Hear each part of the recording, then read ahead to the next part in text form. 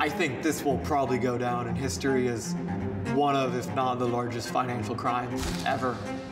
I cannot imagine a scenario where $8 billion just disappears. Bankman-Fried has pled not guilty to multiple fraud charges. Sam was just too important in the crypto community.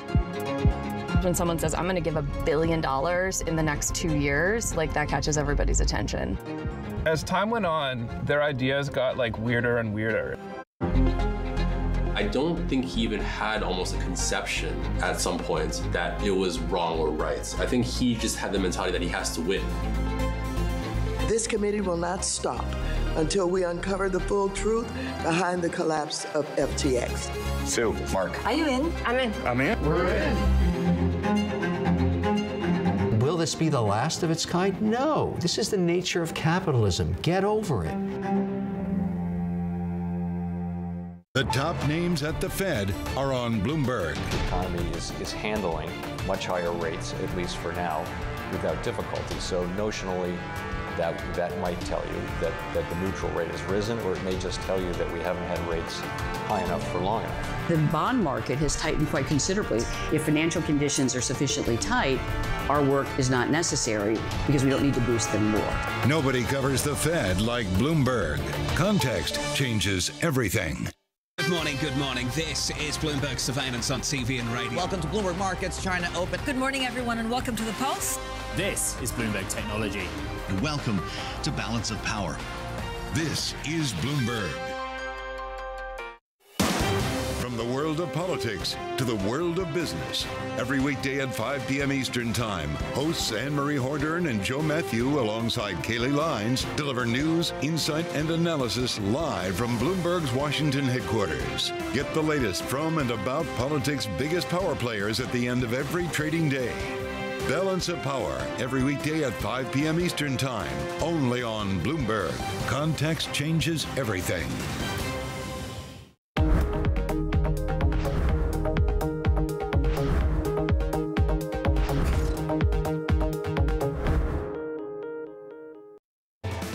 From New York City, for our viewers worldwide, Bloomberg's The Fed Decides. It starts right now.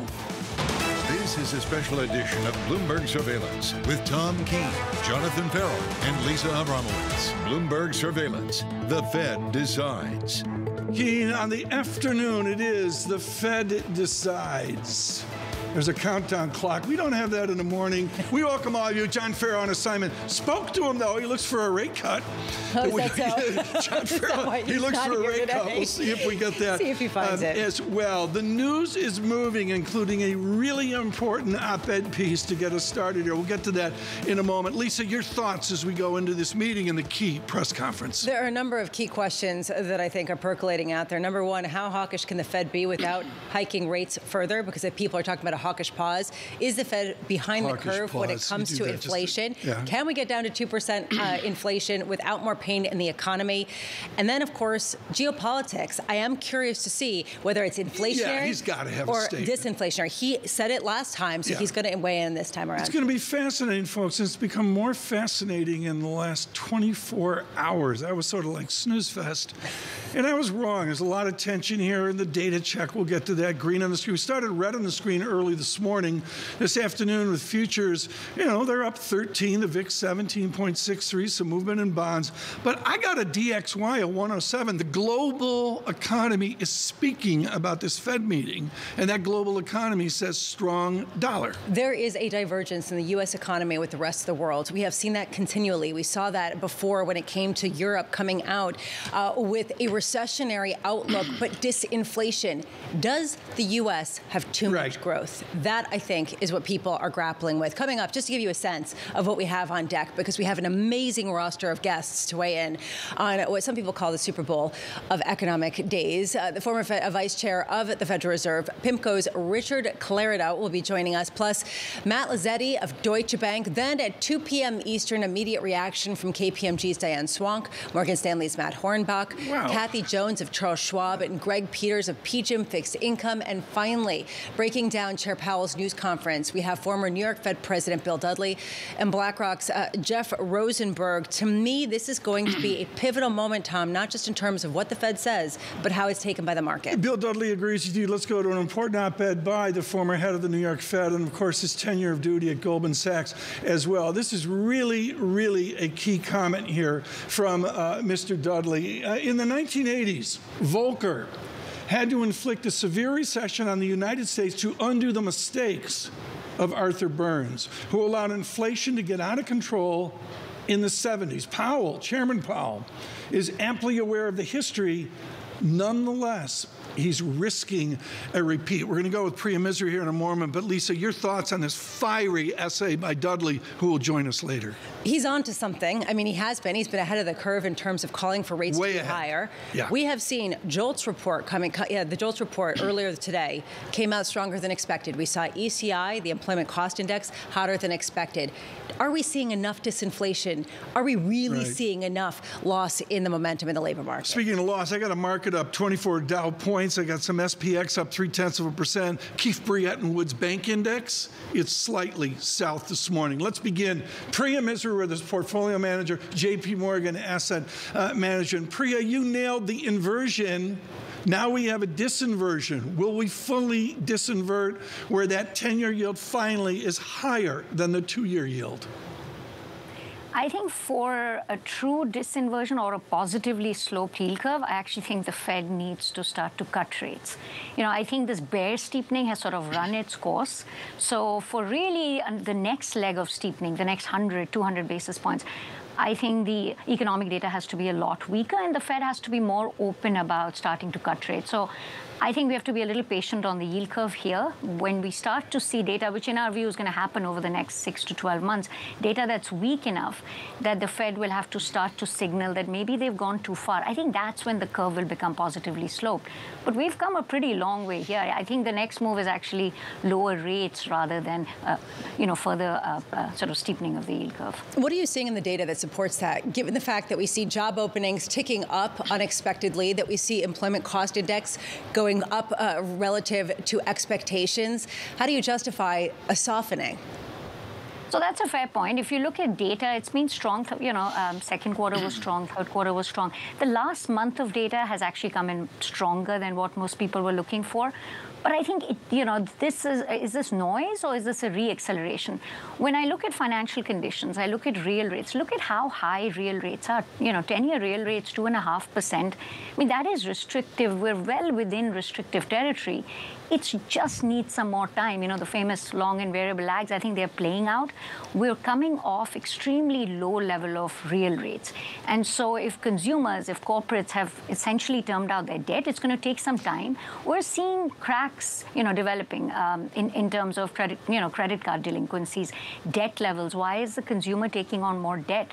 I also think that the labor momentum is starting to slow down. So as the job market softens and, consumers realize that debt that they're taking on is actually expensive and becoming more expensive by the day, I think there's going to be a reduction in spending. That's essentially what's going to then turn this virtuous cycle of the labor market and spending into a more negative cycle. And I think we're seeing early signs. It looks like a soft landing right now, but I would caution every hard landing starts looking like a soft landing first. Priya, do you think that it has helped or hurt the Federal Reserve that they've been talking about the long end of the yield curve doing the work for them?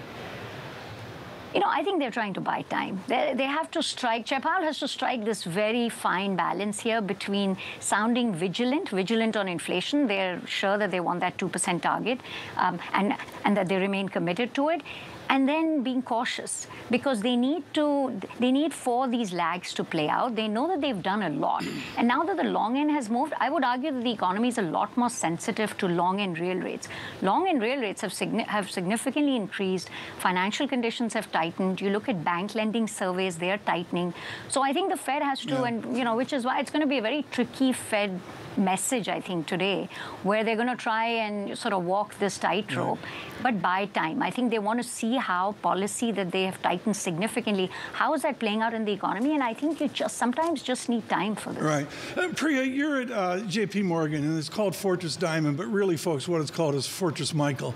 And you guys are sitting around a bond table there in asset management, and you've got to ask look at the banking industry, not JP Morgan, but look at the blended Keefe, Bruyette & Woods index. And the word I used this morning is the stock market of banks is grim. Is this chairman going to be distracted in the press conference about what to or what not to say about American banking? You know, I think Chair Powell has to acknowledge that credit conditions are tightening.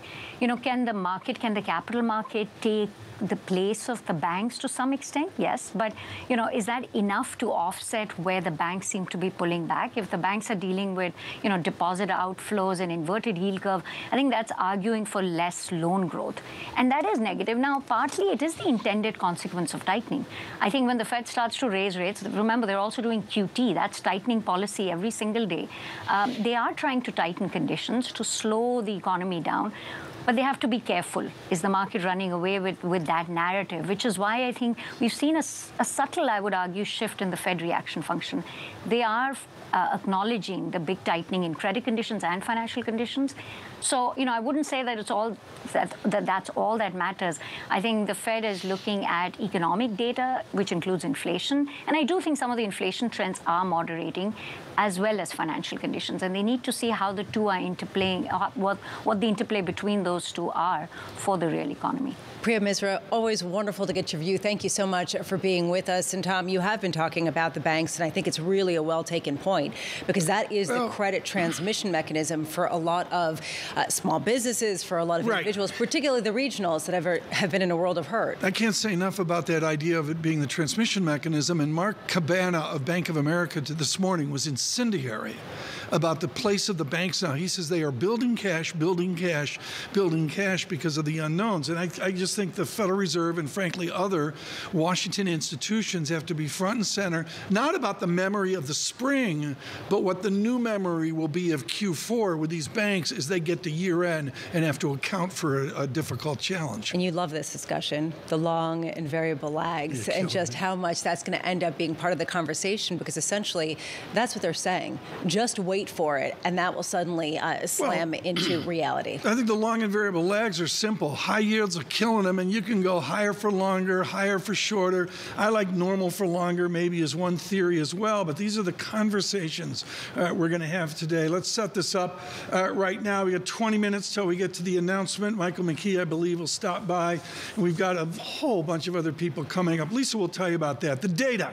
We're in 12 ginormous basis points in the 10-year yield, 481, the 30-year bond under 5%.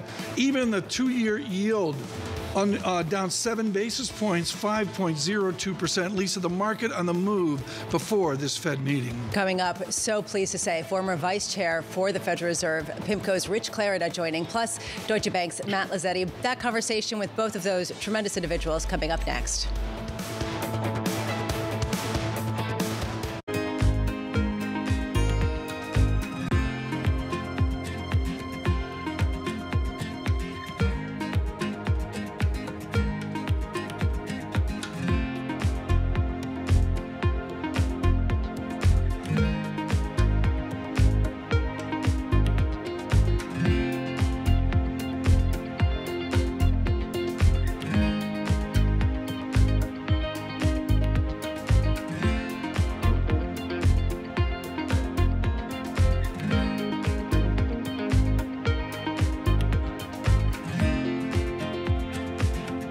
This story did come around as something that's a bit different. There is a dark side to it. It's hard to even talk to people about these chemicals and tell them, look, there's a chemical that's in you that's not found anywhere in nature. We've all been used as guinea pigs for the last 70 to 80 years. We weren't told we were being exposed, but they did it anyway. This right here is the shadow fleet. To actually see clandestine behavior was really surprising. That makes you think, well, what else is going on? A lot of people let Agnes down. What she was told is exactly what happened to her. It took the lid off a much bigger problem.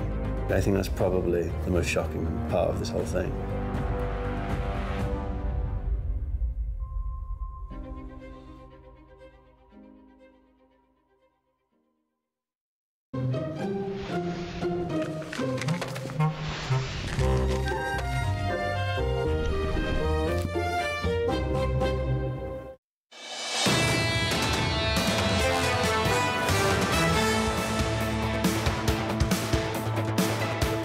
The Fed is going to hold the course. We'll have a more hawkish hold. A very hawkish tone, but a pause. It's pretty much consensus. We're not expecting a surprise. High for long will still be an important part of the narrative. Beating that drum of higher for longer. The continued strength of the economy actually handcuffs the Fed. Economic data in the U.S. has been quite resilient. The resilience of businesses, the resilience of the consumer. The labor market that is just, very strong. The Fed is looking at all of these data that juxtaposed with inflation that's still too high. Communication is still that inflation's too high. The Fed is probably going to want to keep its options open to hike more. Unless Jay Powell diverges widely from that narrative, I don't think this Fed meeting is a big market mover. I don't think it'll be an uninteresting meeting. These FOMC meetings, these are like playoff games. Welcome to the playoffs. This is Countdown to the Fed Decides on Bloomberg TV and radio. I'm Lisa Abramowitz. I do too, and he's right on in terms of how people are looking at this particular meeting, although the markets are set up after really talking about the refunding agreement. I know, Tom, you probably were thinking maybe we could get away with that now that we're in the Fed meeting and we don't have to think about, the refunding announcement that came out earlier that really whipsawed a lot of things. It goes to the number of narratives that are out there right now. We've got to do a market check because things are moving here. We've got two important guess. How do you begin your year-end outlook? If you're Matt Lazzetti at Deutsche Bank, he's got to pop 32 pages off. He can't, plagiarize Clarida over at Columbia. Lazzetti's got to pop off a year-end outlook. Do you do it on November 1 or do you wait for December 13th? I think that you wait for March 31st and do the backward exactly. look. What we're seeing, though, in markets definitely is green, given the fact that people are pushing into risk following their bid to bonds. I don't get that out, given the fact that seems to be a little bit of nervousness taken off the table with some disappointing ISM data, Tom, as well as a refunding announcement that wasn't quite as significant in the long end that people expected. We're going to go quickly here. We have two wonderful guests now to prepare us for the Fed meeting, and then Michael McKee at the press conference as well. Richard Clarida is with PIMCO. He's Global Economic Advisor, yes, the former Vice Chairman of the Federal Reserve System, but far more holding court at Columbia, herding Nobel laureates for Columbia economics and also providing original research on the dynamic natures of our American economy. Matt Lazzetti out of UCLA is Chief U.S. Economist at Deutsche Bank on a tight timeline here. Vice Chairman, let me go to you first here. As you look at this meeting, and as Bill Dudley says with Bloomberg Opinion today, this is a meeting and a set of meetings fraught with risk for Chairman Powell. What is the major risk the chairman faces? Well, Tom, I think he has a communications risk. I don't think we're going to get any news in terms of either the decision or the statement at 2 o'clock. But I do think this is a high-stakes press conference because there's a meeting coming up in just 6 weeks in December. In September, 12 folks on the committee thought they'd need to hike once more. That's the camp I'm in. If I were still there, I would think at least one more hike is needed. But right now, market is not really pricing that in. And so I think he needs to discuss today's meeting, but also to tee up his outlook for the next meeting. Matt Lazzetti, we had Priya Misra on with her great call on deep inversion early in the year. You have the mother of all calls. You were out front saying recession is distant. I've got a GDP Q3 going to a GDP at Q4, which is in the Lazzetti recession direction. Do we have a recession coming up as we address this meeting? Look, I don't think it's going to be the focus of today's meeting. I think the focus will be the strength in the data that we've really seen since September. We've had a strong jobs report, you had a strong retail sales report, you had an inflation report that was showing some strength. Just this week, we saw job openings remaining high and the employment cost index with some strength. So I think it really is about the Fed not raising rates today, keeping open their optionality to raise rates in December, and really, if they do need to raise rates again, I'm not convinced that they are done with just one and done. You could see some resilience in the data that remains, and it'll depend on whether or not financial conditions remain very tight and continue to do the Fed's work. Matt, what's your one question to Fed Chair Jay Powell? I think an interesting one from my perspective is there's a lot of parallels today to what happened back in March, which is that the Fed is not raising rates or being less aggressive because they're looking at the tightening of financial conditions that are taking place. But what we learned back in March is that it didn't come through and flow through to the economy as much as we might have thought. And so is there a risk here that they are moving in a somewhat more dovish direction? But the financial conditions tightening that they're anticipating doesn't feed through to the economy and risk that they have to do more later. Matt Lazzetti, one final question. Is this a collegial board, or are there deep divisions as we see at the Bank of England and among the nations of Europe? Look, I think they've been remarkably cohesive in decisions over the past 18 months. I think as we look ahead, it's just natural that there's going to be more disagreement. I think you're getting to the point where two-sided risks are more real. The risk of over-tightening will become more significant. The risk of under-tightening will be more significant. And so I anticipate that as we look ahead, there will be more disagreements. But I think Chair Powell is very clear. The number one metric from their perspective is that they get inflation back down to target over time. I think that it will, what we're seeing today is that it might take further tightening from their perspective, and that while getting inflation down to 3% didn't take much pain, getting from 3 down to 2% might take a little bit more pain within the economy and labor market. And that's definitely what's keeping up a lot of people at night. Matt Lazzetti, thank you so much for being with us. This is the countdown to the Fed decides on Bloomberg TV and radio. We're moments away from a Fed rate decision. Still with us, we are so glad to say, Rich Clarida, the former Fed vice chair. Rich, I want to pose that question to you that Matt Lazzetti was just talking about. Are we on the brink of another March 2023 moment where the Fed pulls away from raising rates, even in the face of hotter than expected data? Well, obviously, other things were going on in March. Later on, we had SVB and the like. I do think, and I give the committee credit for getting off, the rate hike hamster wheel, and so they've shown that they can both hike and pause. And I certainly, if I were there, would be okay with a pause today. But I hope it's a hawkish pause, because I'm with Matt. The progress that we had seen on inflation has stalled a bit. The labor market is still red hot, which is a good thing, but wage gains are really not consistent with the inflation target. So I think the messaging needs to convey that determination. Rich Clarida, April 4th of this year, writing for The Economist, the former vice chairman, but it is likely to be something more like 2-point-something than 2.0. Drag us forward from April 4th when you shook the economic world. Is 2-point-something 2.5, or does John Williams need to get used to 2.9? Well, look, what I'm trying to communicate is that the Fed's primary goal since March of 2022 has been to get inflation substantially lower. It was running at 5. It's now running in the low 3s. I am of the view that if next year in 2024 inflation's running at 2-point-something, and point-something could be 0.5, 0.6, or 0.7, they will say, look, we've made a lot of progress. We can start to dial back and start to adjust rates downward. Chris Waller's done a good job of explaining that. It'll be a nuanced message, but I think it'll be the correct message. But we can't put the cart before the horse. We have to get inflation down to 2-point-something on a year-over-year basis, and we're not there yet. Richard Clarida, we'd say, lower Milton Friedman, we're going to go out longer with variable lags and all this. That's from another time and place. Forward here, for Chairman Powell in all, do we have an America that is together where we have a common economic theory, or is this a Fed making it up as they go, including here at 2 p.m.?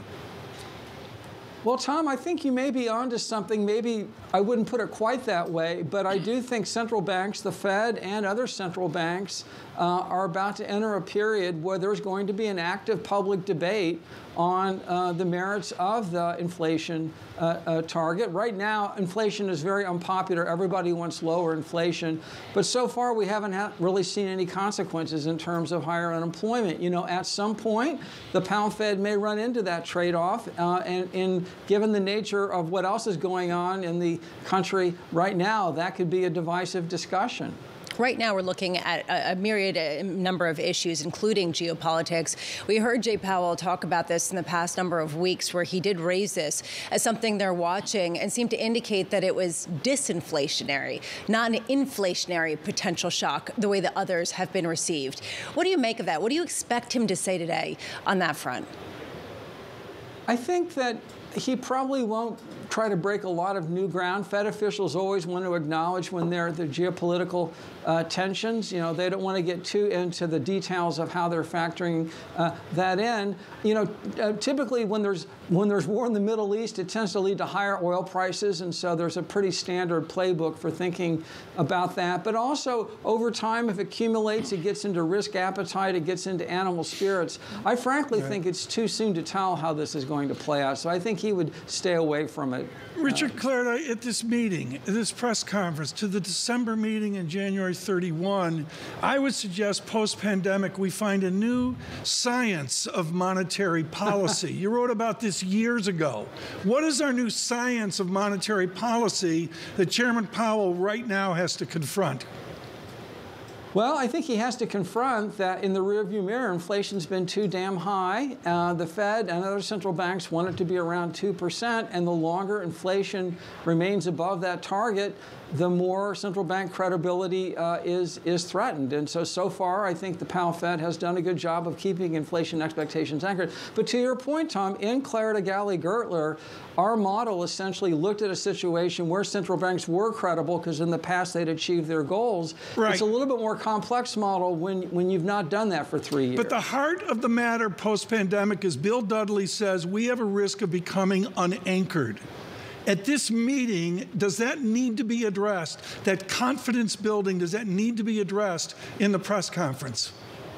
Tom, I don't think so at this press conference because I think so far inflation expectations are reasonably well anchored. But I think the chair will say, as he has many times, including with David Weston not too long ago, that they are determined ultimately to bring inflation down to 2%. But no, I don't think he needs to address that specifically today. He does, though, maybe have to nod at his belief, which is a huge academic question, of whether we need to see more pain in order to get inflation down under control. And we're kind of addressing this from all different angles. What do you think the answer is? Have we gotten anything that gives you a sense of whether we've seen the kind of pain in the U.S. economy to get us back to 2%?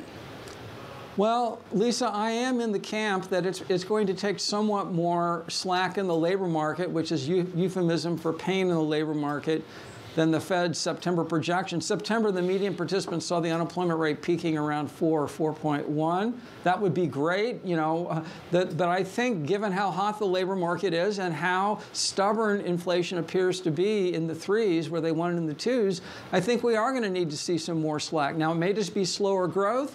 Maybe Governor Waller's right and the adjustment can occur in job postings and quits. But you saw today the JOLTS numbers are also going in the wrong direction. So I do think it's going to probably take somewhat more pain than the committee seems to think right now. Just quickly, what do you think the risk is that the Fed is losing its credibility and is behind the curve in a more meaningful way and needs to take an even more aggressive stance to counteract that? Lisa, I don't think we're here now, and I don't think we're likely to be here in December, but I think it is a real risk in 2024. We could be sitting going into the May Fed meeting with inflation moving up, not down, with the labor market hot, and with a committee that may need to re-engage.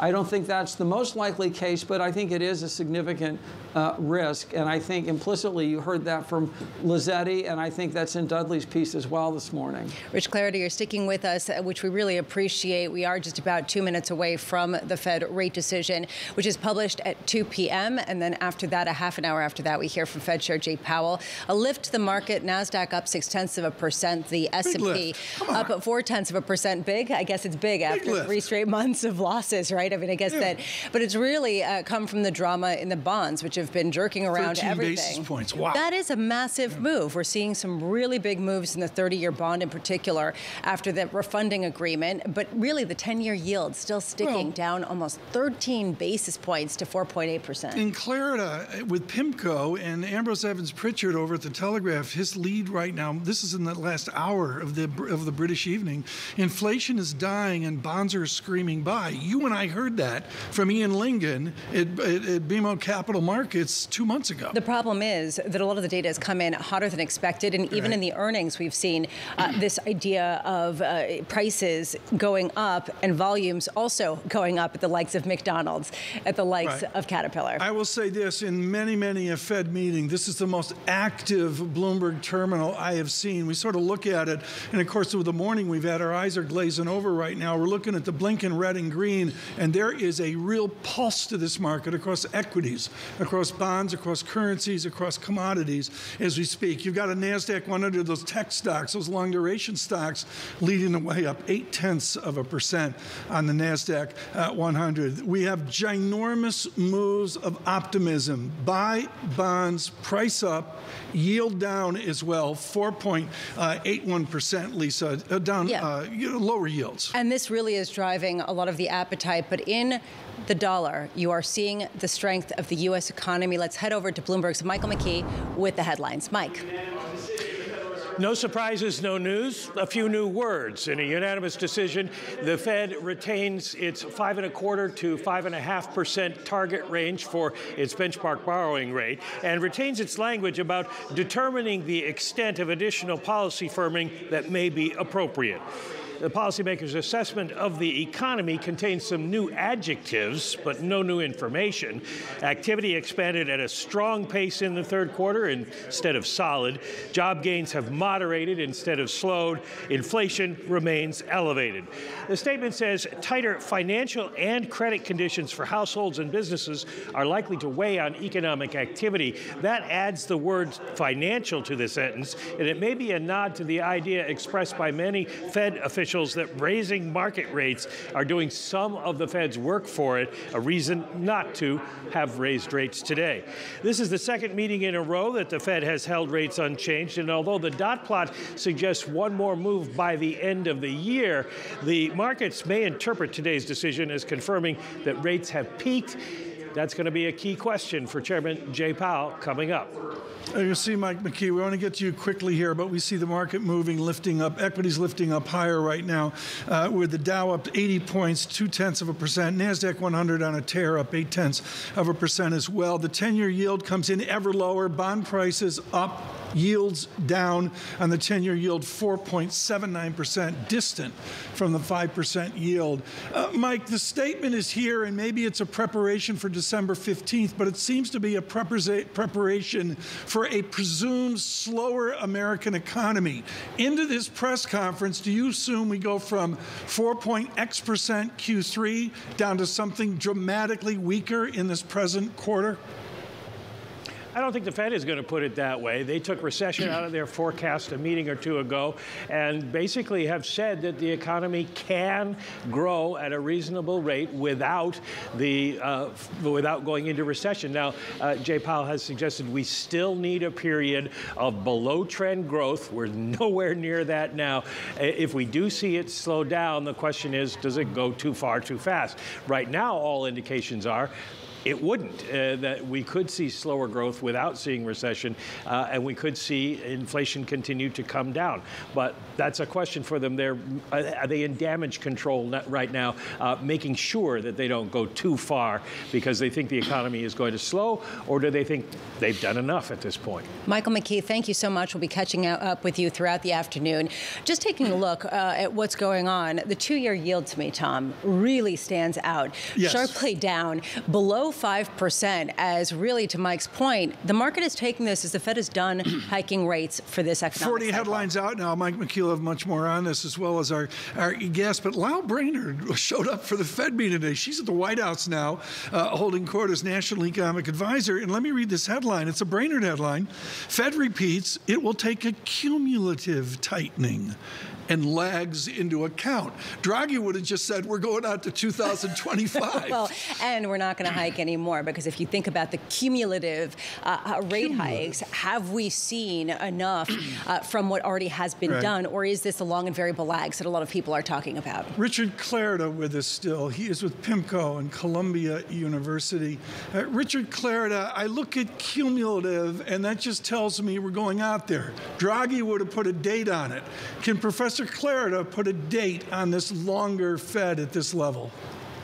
Well, I don't think so. I think, the language cumulative has been in there for several meetings, and it does recognize that the path forward depends upon how much they've done in the past. As I've said, these are always balancing acts. I think the Fed's baseline outlook makes a lot of sense, but if there is a risk, the risk is that inflation is too stubborn. If I were recommending or talking to Jay Powell, I would recommend that he leave the door open to doing more. He doesn't have to commit to it. Every meeting's live, but I definitely don't think he wants to walk away today with markets seeing the headline as Fed is done. That seems to be certainly at least the initial read on this. One line that Michael McKee pulled out was the tighter financial as well as credit conditions are set to weigh on the economy. They added financial into this. How much do you think the Federal Reserve and the members are concerned about some of the volatility we've seen on the long end of the curve, that maybe it's getting to something a little dysfunctional, a little bit less just nicely restrictive?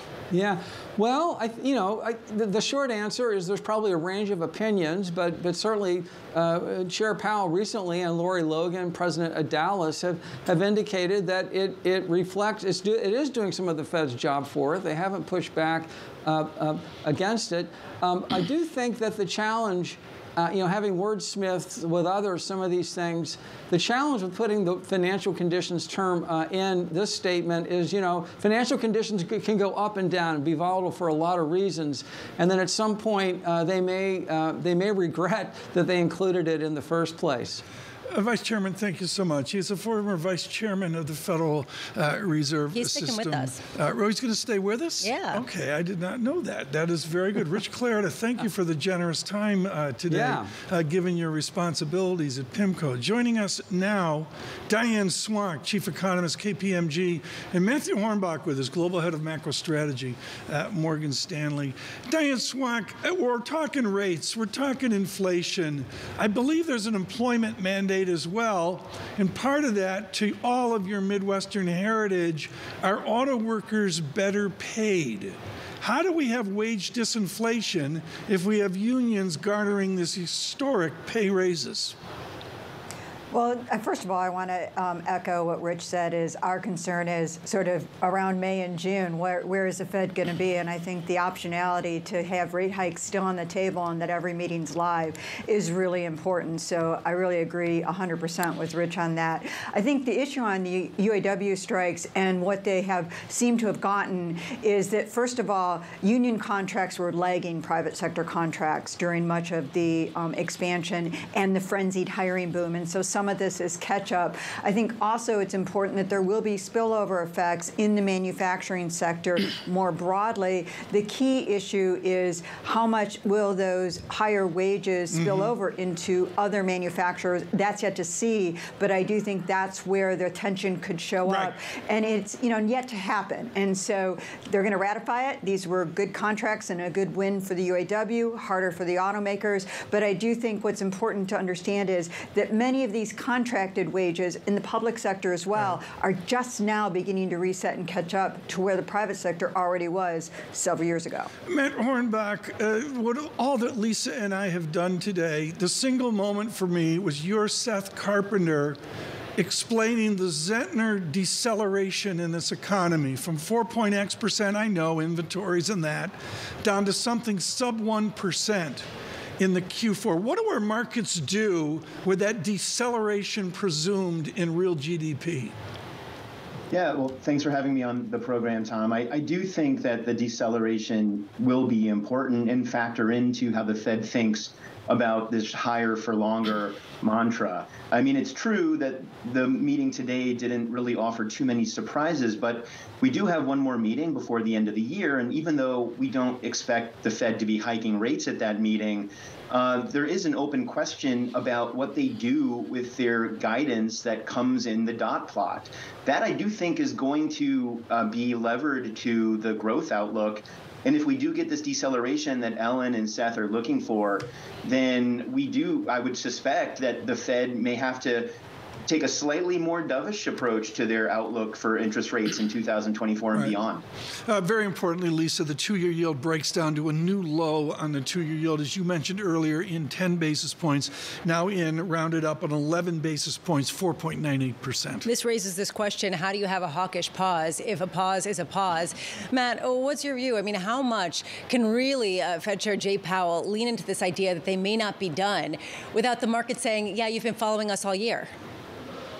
Yeah, Lisa, look, I think that what will be key is Powell focusing on the data dependence of the Fed. We just got through a pretty strong round of data for the month of September. We've got 2 more months of data before the Fed convenes in December. And then again, that dot plot, I do think, is going to be an important signaling mechanism. To the extent that they are done hiking rates, they can always double down on the higher for longer theme by taking all of the rate cuts out of 2024. So that's going to be an important variable that investors will be paying attention to.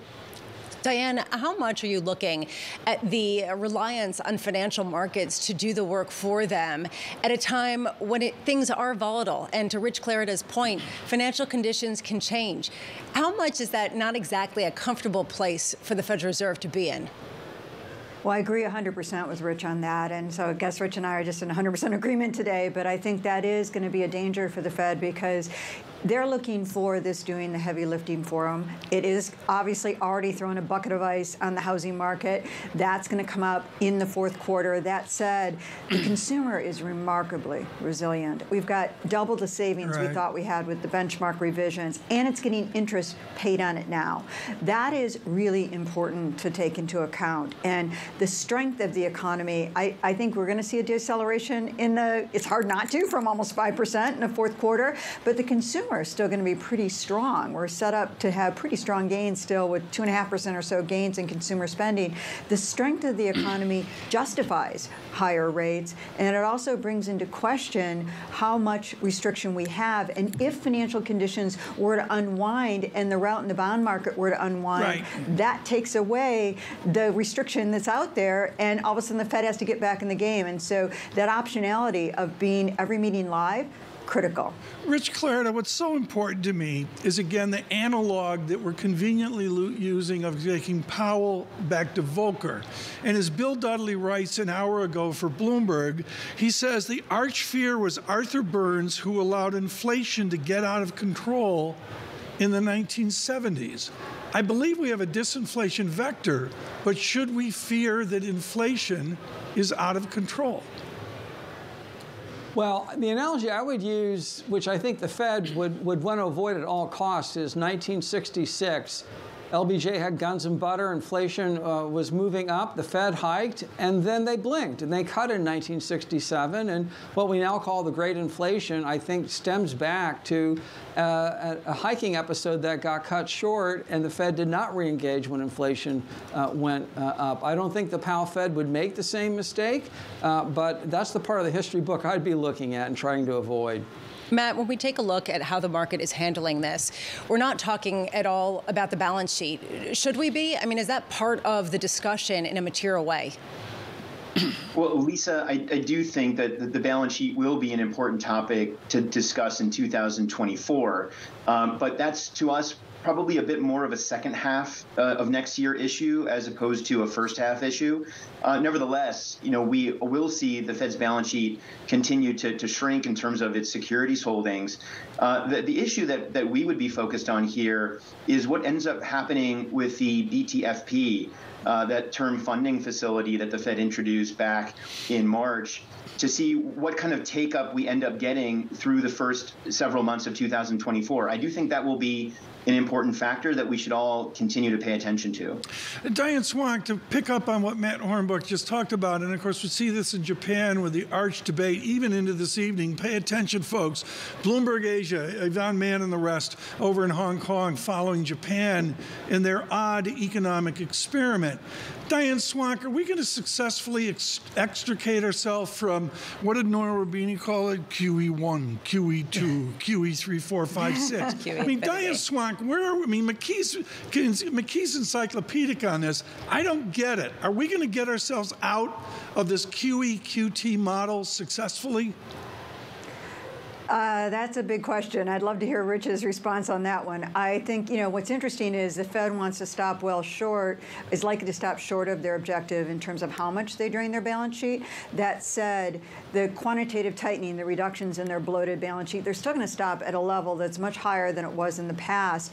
And what we've seen is anytime there is a financial crisis, this is something the Fed, once we get down to the zero boundary, we have to rely on. Now, the one thing that might be hopeful for the future is that it looks like the non-inflationary rate is rising and that, we're no longer coming out of a global financial crisis. And if we can avoid another major financial crisis where we literally have to go back down to the zero boundary, we've got a lot of room to stimulate now without going back into the balance sheet. That's for now. And it looks like we'll have some cushion, and the descent on rates is going to be significantly slower and end up at a much higher level than we entered the situation at in 2020. Matt, I want to pick up on what you were talking about with the funding program that the Fed has set up for the banks. How much are you seeing signs that there would be serious financial distress if the Fed were to wean the market from this backstop that they created after SVB? Well, Lisa, I mean, banks, of course, have the ability to raise funding in other ways, but it's clear from the weekly take-up at this facility that there are certain institutions out there in the market that feel it's in their best interest to continue to tap this facility. We wouldn't expect the facility to go away in March, but it is something that we carefully monitor. And in addition, when you look at the amount of reserves in the banking system, they've been resisting falling from their current levels. And so in some ways, I think what the system is telling us is that the Fed may have already reached the minimum level of reserves that are required for these banks to continue to conduct their businesses. So we're kind of trying to monitor all of these various signs. And what we see does concern us, I have to say. Matt Hornbach, we're going to have to finish that conversation another time. Diane Swank, to both of you, thank you so much for taking the time on this Fed day. And I've got to say, we have such an ace panel with us, Tom. The fact that we have such incredible names, Matt Hornbach, Diane Swank, Rich Clarida, who is sticking with us, and we are grateful for that. Joining us now to the conversation, Greg Peters, co-CIO at PGIM Fixed Income, and Kathy Jones, Chief Fixed Income Strategist at Charles Schwab. And to that point, Greg, do you see things starting to break in the financial sphere that the Fed is kind of papering over with some of the programs that'll be key to watch? No, I don't think so. I mean, I think those backstops are just that. They're backstops. I think there is this persistent worry around the proper function of the Treasury market. So regulators are vigilant around that, as is the Fed.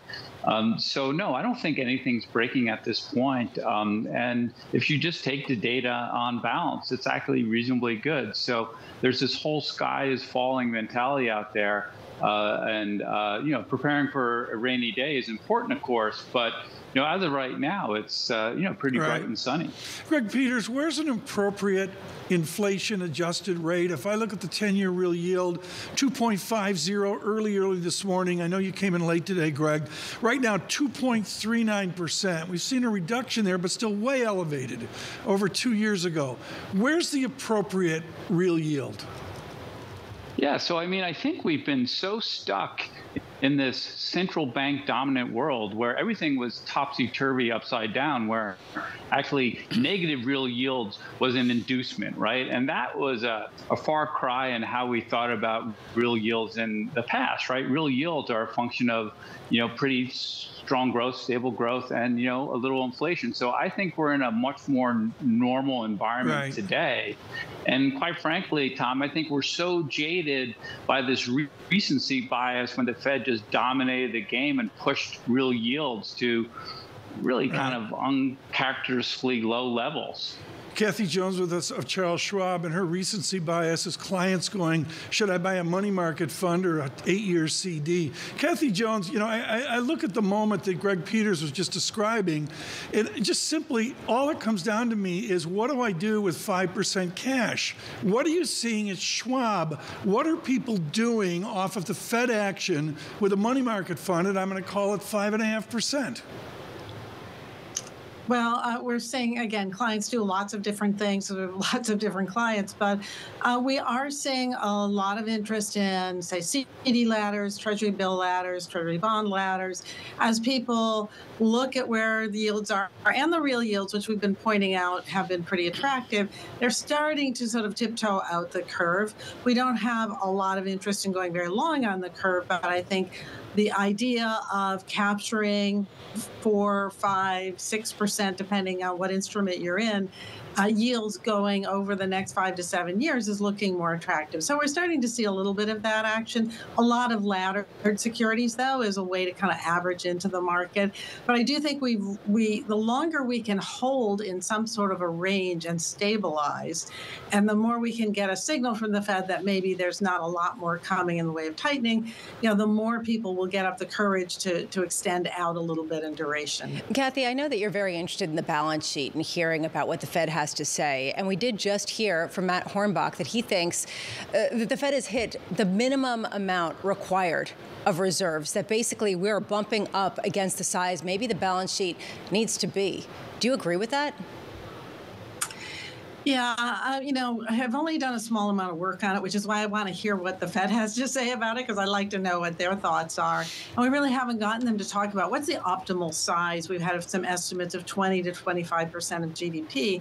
Now, if you do that, you're going back, we're going down quite a bit more. Put that against where, reserve requirements should be. And, you're kind of at odds, which is why I find this question of the Fed continuing QT even when they eventually shift to easier policy, I find that to be a big question mark in my mind as to how those two policies can kind of coexist smoothly. So I don't know that we're at the minimum level yet.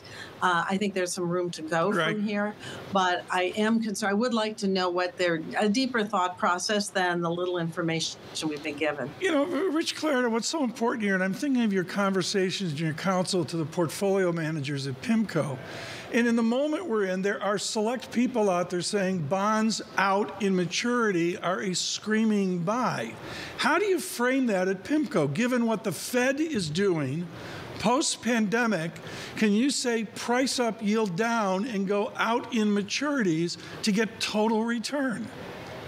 Well, that's what exactly, in the sense that investors can earn returns that they would have been drooling over 3 years ago by not moving all that far out on the curve. Certainly, if you look at investment-grade corporate or mortgage-backed securities. So what we're saying is that there is a menu of opportunities available to investors, but when you can get returns, real rates where they are now, and because we're in the camp that thinks the Fed will succeed in ultimately bringing down inflation, that this is a great entry level, and you don't have to take a lot of duration risk. Some investors, because of their business model, do have more duration risk, but there are opportunities even if you don't want to add that. This is great. The Dean of Columbia Economics is bond manager. I think Rich Clarida just got out a bond ticket and said, let's go long. Which is the reason why he's currently at PIMCO, though I do want to just get a sense from you, Rich, about the balance sheet question, about whether the Fed's balance sheet needs to be a lot bigger than people previously had imagined,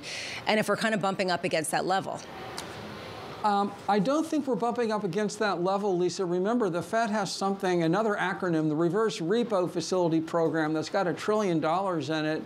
That money, once it leaves that facility, will then flow back into reserves. So I think if you factor that in, I think there is more road for the Fed to travel to shrink its balance sheet. I agree with your previous guest. It is interesting that the Fed has talked about continuing QT even after they potentially adjust rates. When I was there in 2019, we stopped QT before we cut rates. So that would be an interesting difference. Professor Clarida, thank you for your generous time today here at this Fed meeting. We're going to let Rich Clarida go here 6 minutes away from this important press conference. With us, Kathy Jones of Schwab and Greg Peters of PGIM. Greg, I'm just going to ask you a simple question here, and I'm starting to hear it a lot. Are bonds a screaming buy? I think there's a tremendous amount of value in the bond market today, but I want to go back to, do you really want to extend duration? I think you do, but you want to do it very carefully. So I think the shape of the curve matters a lot. Tom, you keep talking about cash, and the shape of the curve tells you to be defensive, tells you to be in cash. So if you subscribe to this higher for longer front-end rate environment where the Fed can no longer kind of cut down to zero and has that flexibility, then you need to see the curve normalize before you really step in and moss out the curve. So to me, it's really quite simple. The shape of the curve dictates where you want to be on the curve. And while there is value, absolutely, we're excited about it. I don't really see the need to rush out and lock in duration here. Greg, it seems like a year ago, but we got the refunding agreement, refunding announcement, from the Treasury Department earlier today, and it seemed to move the market quite a bit. Do you think that we learned today that supply right now is trumping any kind of fundamental economic read, that it really does come down to simply there are not enough buyers to pick up the U.S. debt with yields as low as they had been traditionally? No, absolutely not, Lisa. What I know you like to push that narrative. I don't think that's true. I think on the margin, yes, it does put more pressure on the back end, but it goes back to the shape of the curve. Why is the curve inverted when we're printing 5% GDP and inflation's around kind of 3%? So, I think that is really the fundamental dictate here, not so much the supply. At some point, it will matter. But I don't think that is the driver today. I think that's more of a kind of a politically driven red herring than anything else. Kathy Jones, it'll be interesting to see how the chairman addresses commercial banking. We've been talking all day about the Keefe-Bruyette Index, BKX, really having some challenges technically. And, of course, finding a bid has been a challenge, even with the Dow up 100 points, NASDAQ up 0.8%, VIX 17.43. Kathy, the heart of the matter is the movement of money from deposits to money market funds, and that's the theory here of instability that could come. Do you see those potential instabilities out there in the trust market between deposits and money market funds?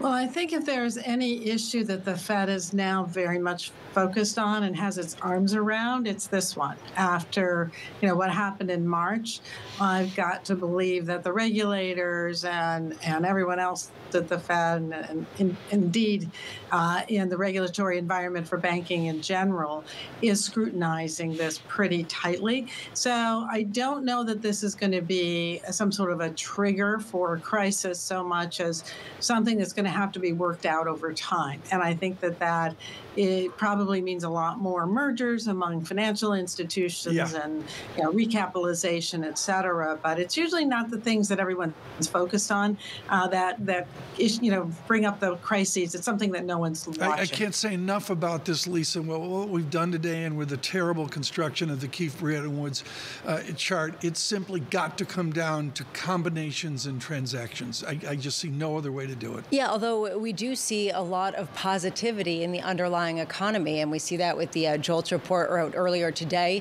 and a whole host of other components. Greg Peters really was talking about that. So, Kathy, from your vantage point, how much and when do we know that we are underestimating the strength of the economy and the sort of momentum behind this inflation? Well, I think what you're getting at, Lisa, is this question of, what's the growth rate? What's the underlying growth rate going forward? What's R and R star and all those questions?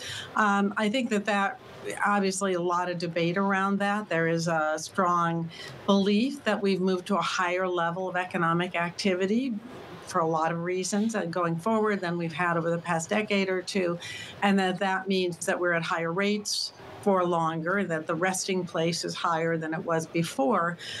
So, how will we know? I think in the labor market is probably the key indicator, right? If we start to see an acceleration in jobs and, real decline in the unemployment rate, that would be certainly a big surprise. I think expectations are it's going to go the other way since we've had so much tightening in the system. So it'd be a pretty big shock if we saw that component of the economic environment shift upward. I don't anticipate that will happen, but I think that would be the big surprise. Kathy Jones and Greg Peters, both of you, thank you so much for being with us on the playoffs game equivalent in the economic sphere.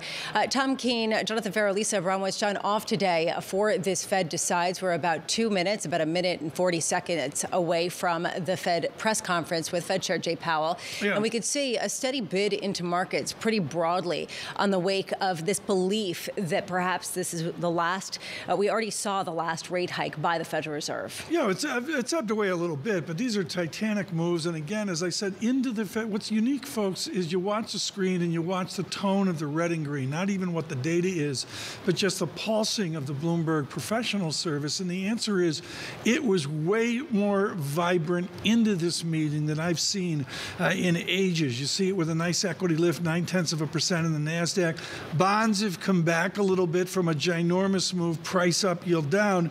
And even currencies following up off early morning angst in Japan signals strong dollar. I wonder if he's even going to address strong dollar. What I noticed is Michelle Smith got up on the podium there with the flags and, the podium ready to go and all that. And, she addresses the press and says, Mike McKee, you do get the last question. That's what she was saying. Usually that's how it works. Yeah. Maybe this time it will be different.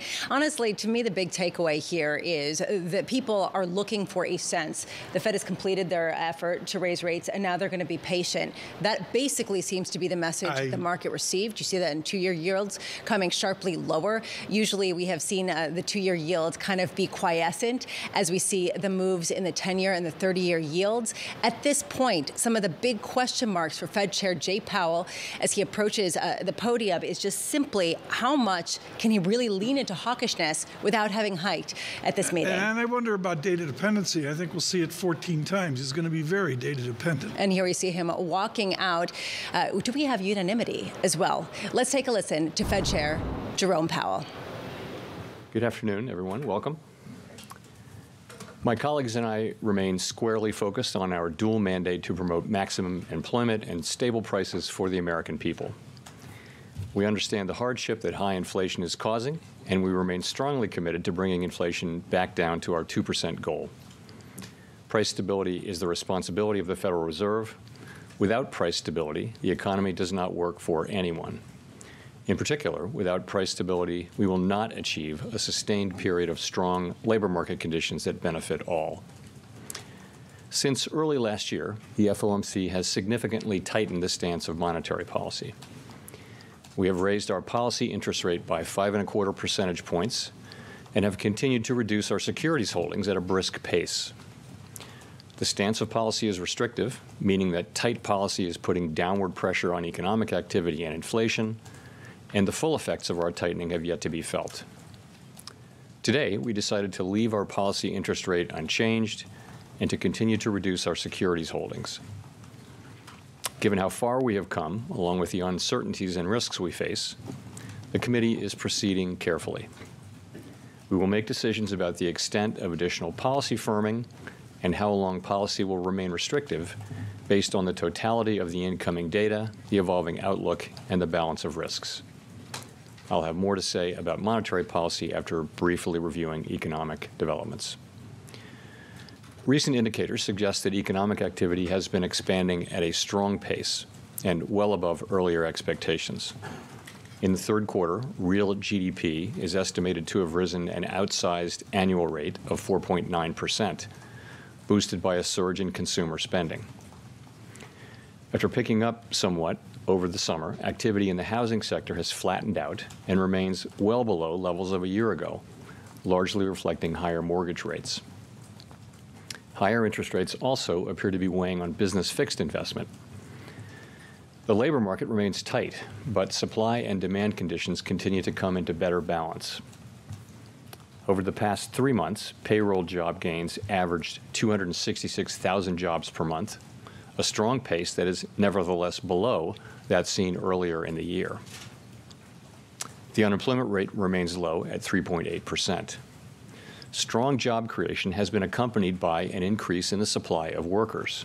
The labor force participation rate has moved up since late last year, particularly for individuals aged 25 to 54 years. and immigration has rebounded to pre-pandemic levels. Nominal wage growth has shown some signs of easing, and job vacancies have declined so far this year. Although the jobs-to-workers gap has narrowed, labor demand still exceeds the supply of available workers. Inflation remains well above our longer-run goal of 2%. Total PCE prices rose 3.4% over the 12 months ending in September. Excluding the volatile food and energy categories, core PCE prices rose 3.7%. Inflation has moderated since the middle of last year, and readings over the summer were quite favorable. But a few months of good data are only the beginning of what it will take to build confidence that inflation is moving down sustainably toward our goal. The process of getting inflation sustainably down to 2% has a long way to go. Despite elevated inflation, longer-term inflation expectations appear to remain well anchored, as reflected in a broad range of surveys of households, businesses, and forecasters, as well as measures from financial markets. The Fed's monetary policy actions are guided by our mandate to promote maximum employment and stable prices for the American people. My colleagues and I are acutely aware that high inflation imposes significant hardship as it erodes purchasing power, especially for those least able to meet the higher costs of essentials like food, housing, and transportation.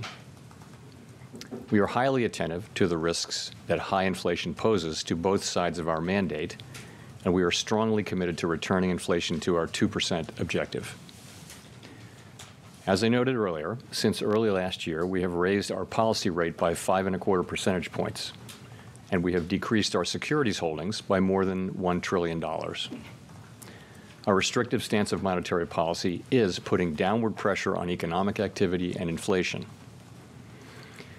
The committee decided at today's meeting to maintain the target range for the federal funds rate at 5.25% to 5.5%, and to continue the process of significantly reducing our securities holdings.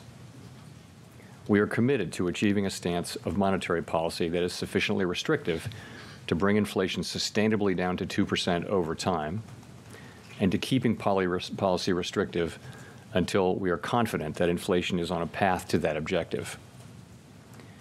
We are attentive to recent data showing the resilience of economic growth and demand for labor. Evidence of growth persistently above potential, or that tightness in the labor market is no longer easing, could put further progress on inflation at risk and could warrant further tightening of monetary policy. Financial conditions have tightened significantly in recent months, driven by higher, longer-term bond yields, among other factors. Because persistent changes in financial conditions can have implications for the path of monetary policy, we monitor financial developments closely. In light of the uncertainties and risks and how far we have come, the committee is proceeding carefully. We will continue to make our decisions meeting by meeting based on the totality of the incoming data and their implications for the outlook and for economic activity and inflation, as well as the balance of risks. In determining the extent of additional policy firming that may be appropriate to return inflation to 2% over time, the committee will take into account the cumulative tightening of monetary policy, the lags with which monetary policy affects economic activity and inflation, and economic and financial developments. We remain committed to bringing inflation back down to our 2% goal and to keeping longer-term inflation expectations well anchored. Reducing inflation is likely to require a period of below potential growth and some softening of labor market conditions. Restoring price stability is essential to set the stage for achieving maximum employment and stable prices over the longer run. To conclude, we understand that our actions affect communities, families, and businesses across the country. Everything we do is in service to our public mission. We at the Fed will do everything we can to achieve our maximum employment and price stability goals. Thank you, and I look forward to your questions. Let's go to Howard. Howard Schneider with Reuters. Thank you, Chair Powell, for doing this. To what you referenced the rise in long-term bond yields, to what degree did that supplant action by the Fed at this meeting? Thanks for your question. So, I'll talk about bond yields, but I want to take a second and just sort of set the broader context in which we're looking at that. So if you look at the situation, let's look at the economy first. Inflation has been coming down, but it's still running well above our 2% target.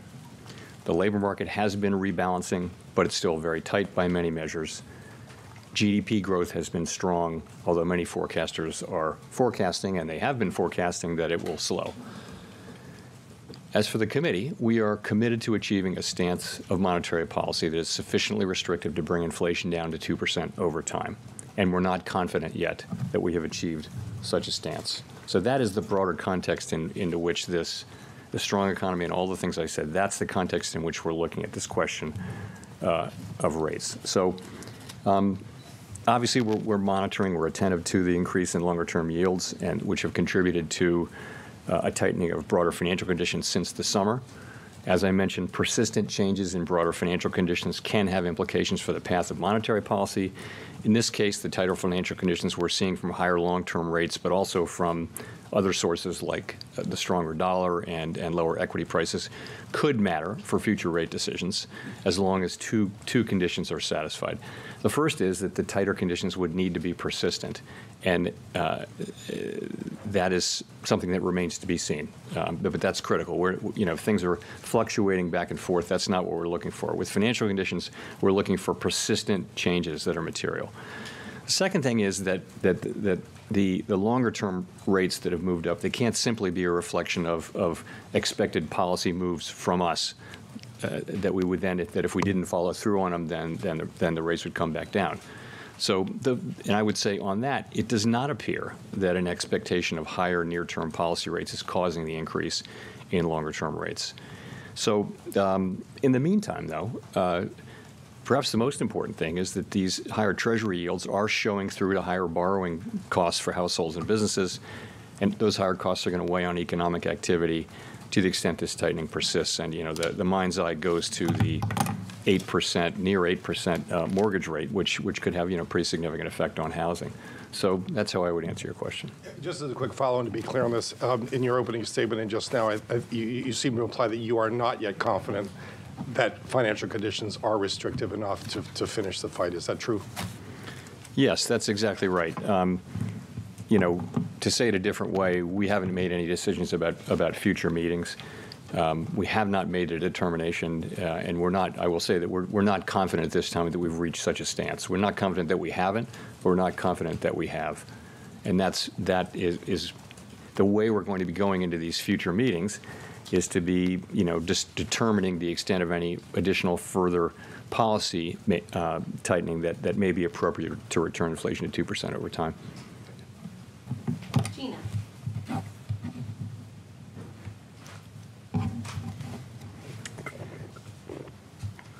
Hi, Chair Powell. Thank you so much for taking our questions. I wonder, if you don't raise interest rates in December, would the presumption be that at that point that we should expect that rates are at their peak, or is there a possibility of restarting rate increases next year? And are there any costs to taking a more extended pause?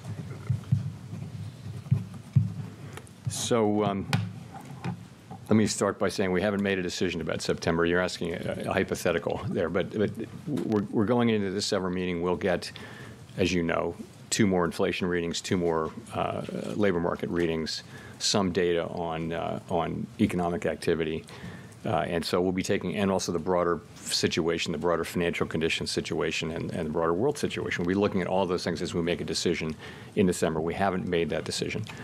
I would say, though, that the idea that the idea that you would be difficult to raise again after stopping for a meeting or two is just not right. I mean, the committee will always do what it thinks is appropriate at the time.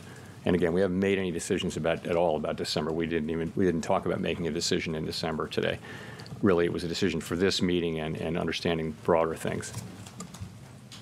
Nick. Nick Timmeros of the Wall Street Journal. Chair Powell, did the Fed staff put a recession back into the baseline forecast in the materials for today's meeting? And how much does this tightening in financial conditions substitute for rate hikes if that tightening is persistent? You had said it was worth maybe a quarter point when we had the bank failures in the spring. What is it here on something that's presumably more straightforward and more familiar to simulate? So I guess I don't want to answer your question about the recession, but the answer is no. I think I have to answer it since we did publicly say in the minutes. You'll know anyway in the minutes. The staff did not put a recession back in. I mean, it would be hard to see how you would do that if you look at the activity we've seen recently, which is not really indicative of a recession in the near term.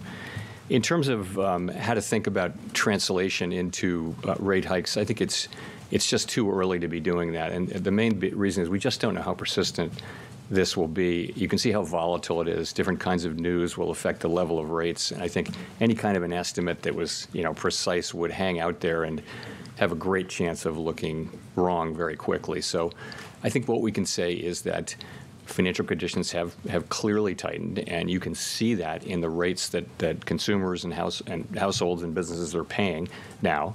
And over time, that will have an effect. We just don't know how persistent it's going to be, and it's tough to try to translate that in a way that I'd be comfortable communicating into how many rate hikes that is. If I could follow up, I guess what makes you confident that What makes you confident that tighter financial conditions will slow above trend growth when 500 basis points of rate hikes, QT, and a minor banking crisis have not thus far? Well, that's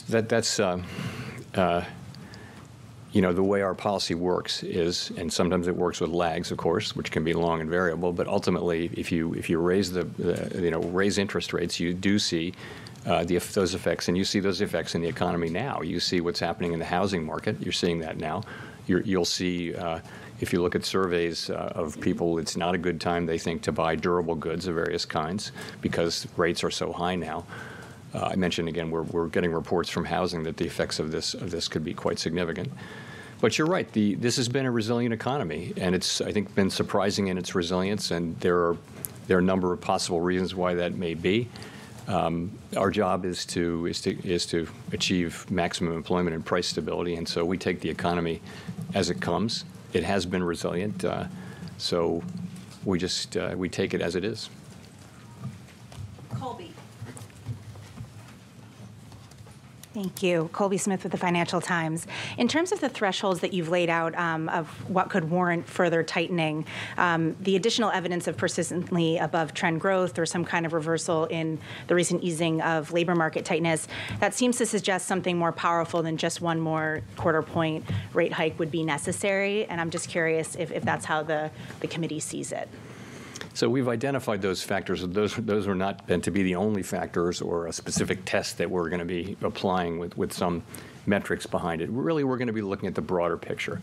And what's happening with our progress toward the 2% inflation goal. Is the labor market continuing to broadly cool off and achieve a better balance? We'll be looking at that. Growth, we look at growth insofar as it has implications for our two mandate goals. We look at that. And we look at broader financial conditions. So we'll be looking at all of those things as we reach a judgment, whether we need to further tighten policy. And if we do reach that judgment, then we will further tighten policy. Okay. And just in terms of the tightening of financial conditions, if that is having some kind of offsetting effect in terms of the need to potentially, again, raise rates, what then is the potential impact on the trajectory of rate cuts? Could we see those maybe pulled forward or have to see more than what the September SEP indicated? So the fact is the committee is not thinking about rate cuts right now at all. We're not talking about rate cuts. We're still very focused on the first question, which is, have we achieved a stance of monetary policy that's sufficiently restrictive to bring inflation down to 2% over time, sustainably? That is the question we're focusing on. The next question, as you know, will be, for how long will we remain restrictive? Will policy remain restrictive? And what we said there is that we'll keep policy restrictive until we're confident that inflation is on a sustainable path down to 2%. That'll be the next question. But honestly, right now, we're really tightly focused on the first question. The question of rates cuts just doesn't come up because I think it's so important to get that first question, as close to right as you can.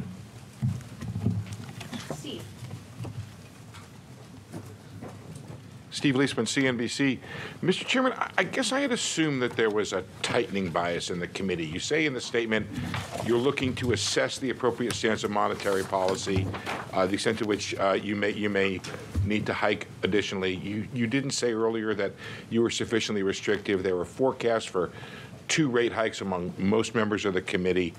But then you just said that, you know, we haven't made a determination. Would you say the bias right now is neutral, that there is no disposition to hike again, and that the committee largely has moved off of this forecast for 2 hikes? Or for, I'm sorry, 1 additional hike? I think you're talking about 1 additional. Yeah, I wouldn't say that at all. I would say, I mean, the language, you know, looking at it here, in determining the extent of additional policy firming that may be appropriate to return inflation 2% over time, that's the question we're asking. So is it right to think of that as a hiking bias is still in the committee here? We haven't used that term, but it's fair to say that's the question we're asking: is should we hike more? It's not.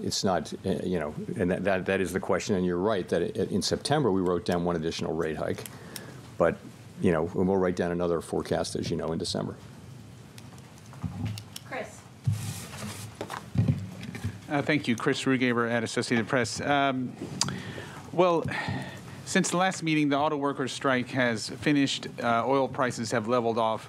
And yet, on the other hand, you have the outbreak of war between Israel and Hamas. How do you see all those factors taken together affecting the economy going forward?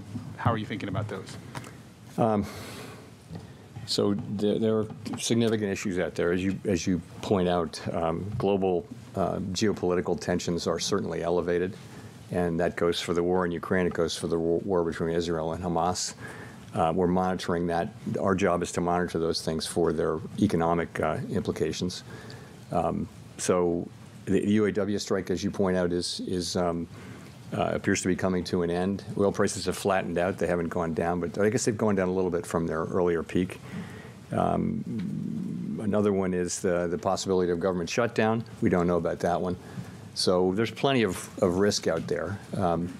But I would go back to the bigger picture from our standpoint is we've got a very strong economy, strong labor market, making progress on the labor market, making progress on inflation, and we're very focused on getting confident that we have achieved a stance of monetary policy that is sufficiently restrictive. That's really our focus.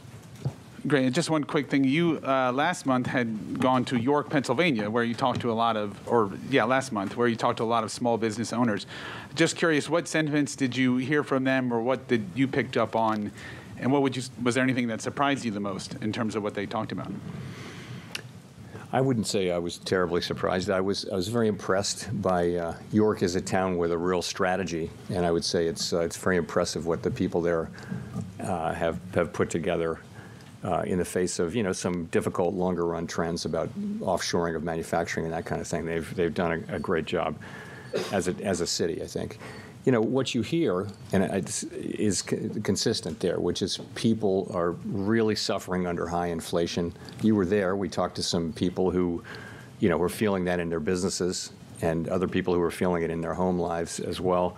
It's painful for people, particularly people who don't have a lot of extra financial resources, who are spending most of their income on the essentials of life. So we know that wasn't new, but that did come through very clearly in the conversations we had in New York. And I walked away from that even, just thinking that we really the best thing we can do for the U.S. is to restore price stability. Fully restore price stability and not fail in that task, and do it as quickly as possible, but also with the least damage we can. Rachel. Hi, Chair Powell. Rachel Siegel from the Washington Post. Thanks for taking our questions. You've spoken before about the pain that would likely be coming for the economy in order to get inflation down. But since the economy has not responded to rate hikes in ways that would normally be expected, have you changed your views on that at all, on how necessary or inevitable that kind of pain would be, say, for the labor market or overall growth? Well, I think everyone has been very gratified to see that we've been able to achieve, pretty significant progress on inflation without seeing the kind of increase in unemployment that has been very typical of rate hiking cycles like this one. So that's a historically unusual and very welcome result. And the same is true of growth. You know, we've been saying that we need to see below potential growth, and growth has been strong, but yet we're still seeing this. I still believe, and my colleagues, for the most part, I think still believe that it is likely to be true. It is still likely to be true, not a certainty, but likely that we will need to see some slower growth and some softening in the labor market conditions to get to fully restore price stability. So, but it's only a good thing that we haven't seen, and I think we know why. You know, since we lifted off, we have understood that there are really two processes at work here. One of which is the unwinding of the distortions to both supply and demand from the pandemic and the response to the pandemic, and the other is restrictive monetary policy, which is moderating demand and giving the supply side time to recover, time and space to recover. So you see those two forces now working together to bring down inflation.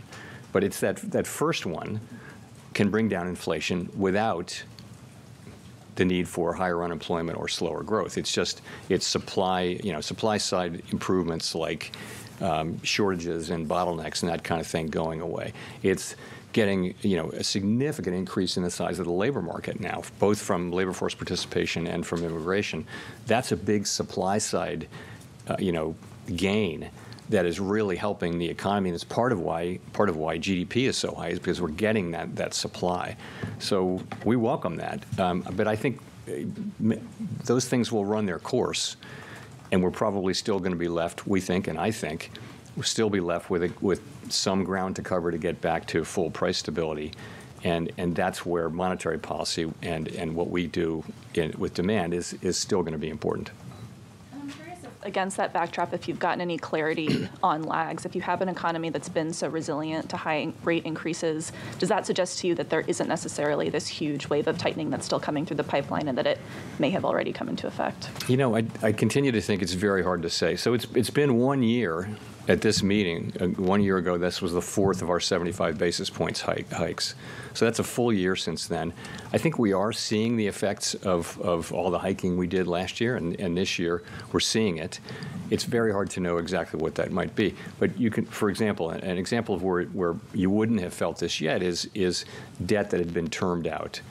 But it's going to come due and have to get rolled over next year or the year after. So, and there are little things like that where the effects are just taking time to get into the economy. So I think we have to make monetary policy under great uncertainty about how long the lags are. I think trying to get a clear answer and say, I'm just going to assume this is really not a good way to do it. And this is one of the reasons why we have slowed the process down this year, was to give monetary policy time to get into the economy.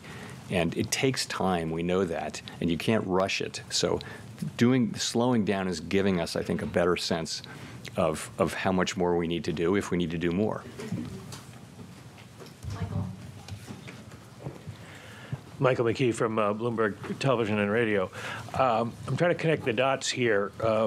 One quick clarification I want to ask about Rachel's question is, you said you need slower growth. You had always said before a period of lower than trend growth. Has that changed? And two, it sounds to me like you're basically saying here that the dot plot's out the window, that every meeting is live with the possibility of a rate increase for right now. It doesn't matter about the turn of the year, and that there's not an objective way to determine whether or not you've got enough tightening in the system. It's just going to be a subjective judgment meeting by meeting. Well, so let's talk about the dot plot first. So the dot plot is a picture in time of what the people in the committee thinks is likely to be appropriate monetary policy in light of their own personal economic forecast.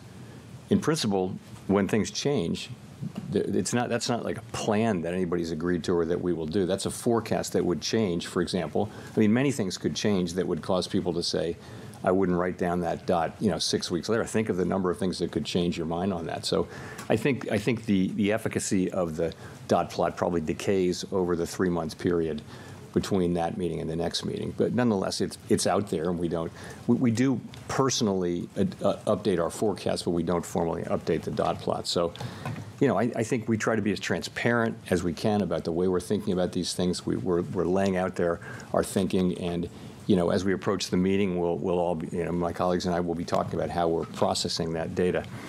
In terms of, we're not really changing the way, in terms of growth, what I said was below potential. So what you have here recently is growth that is temporarily, potential growth is elevated for a year or two right now over its trend level. So the right way to think about it is what's potential growth this year.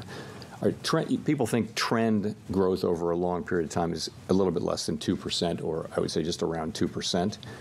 But what we've had is with the improvement in the size of the labor force, as I mentioned, through both participation and immigration, and with the better functioning in the labor market, and with the unwinding of the supply chain and shortages and those kinds of things, you're seeing actually elevated potential growth. There's catch-up growth that can happen in potential, and that means that if you could be growing at 2% this year, and still be growing below the increase in the potential output of the economy. I hope that's clear.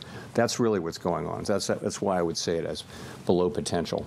But if you could clarify what I asked about the meeting by meeting, are we essentially now supposed to assume that it's a meeting by meeting, live meeting with a chance of a rate increase that will be decided on subjective criteria rather than objective at each meeting?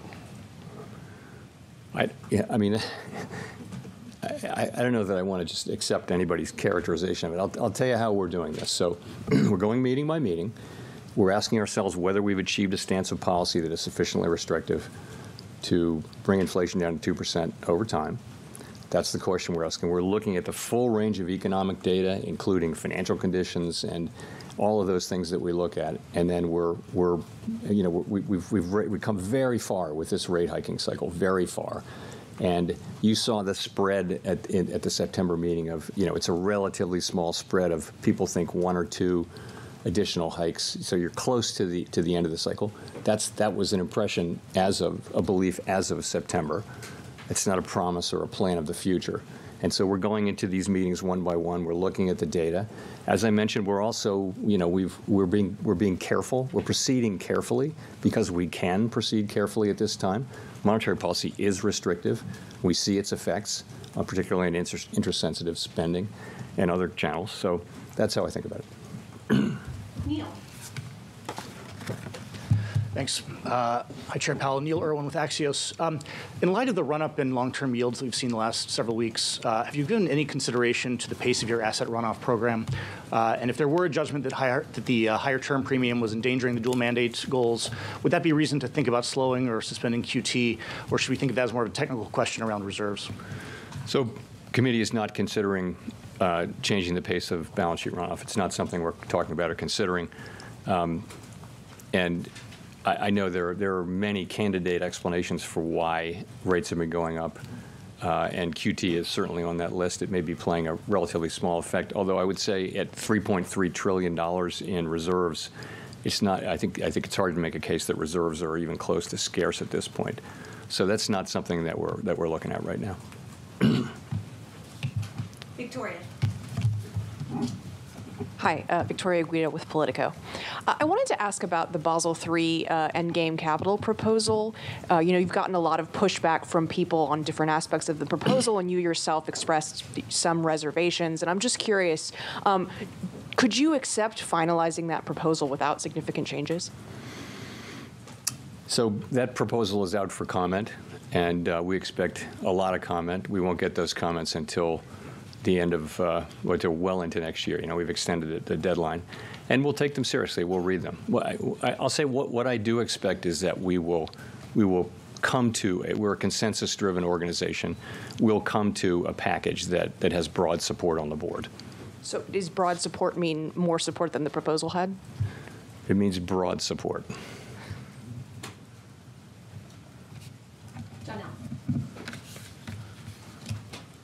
Janelle Marte with Bloomberg. So in addition to persistence, when you look at long-term Treasury yields, what else are you watching to evaluate how those tighter financial conditions are hitting the economy and if it will lessen the need for further tightening? Also, do you think that those higher yields could affect banking stress? So what do we look at? We look at a very wide range of financial conditions. And in fact, as you'll know, different organizations publish different financial conditions indexes, which can have 7 or 8 variables, or they can have 100 variables. So there's a very rich environment, and we tend to look at a few of them. I'm not going to give you the names, but there are a few of the common ones that people look at, and so they're looking at things like the level of the dollar, the level of equity prices, the level of rates, the credit spreads. Sometimes they're pulling in credit availability and things like that. So it isn't any one thing. We would never look at, for example, long-term Treasury rates in isolation, nor will we ignore them. But we would look at them as part of a broader picture, and they do play a role, of course, in many of the major standard financial condition indexes. Your second question was? Banking stress. So it's something we're watching. As you know, we did have, there were issues with interest rate risk and also, funding uninsured deposits in the things we went through in March and thereafter. And so we've been working a lot with financial institutions to make sure that they have good funding plans and and that they have a plan for how to deal with the kind of portfolio unrealized losses that they have. We do think the banking system is quite resilient. We had a handful of bank failures, but so that's what we're out there doing, and we don't have any reason to think that these rate hikes are materially changing that picture, which is one of a strong banking system and one where there's a strong focus by banks and by supervisors on liquidity, on funding, and those sorts of things.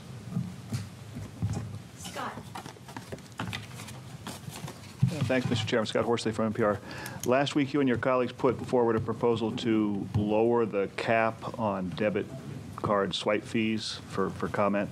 Could you just talk a little about the considerations there, what it would mean for merchants, for banks, for consumers, and also just what y'all are seeing in terms of the use of both debit and credit cards in the payment system? So you're right. We put a proposal out for comment is what we did.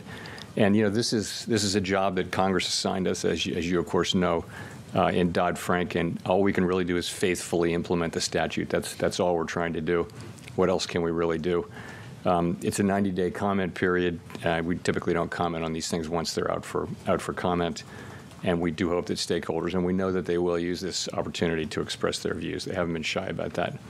So that's critical, and that's what I can say about that now. Thank you. Thanks, Chair. Edward Lawrence with Fox Business. So over the last 3 months, the year-over-year PCE inflation was at 3.4%, core well over 3%.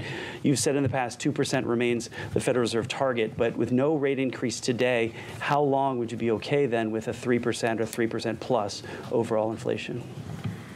The progress is probably going to come in lumps and be bumpy, but we're making progress. I think the core PCE came down by almost 60 basis points in the third quarter.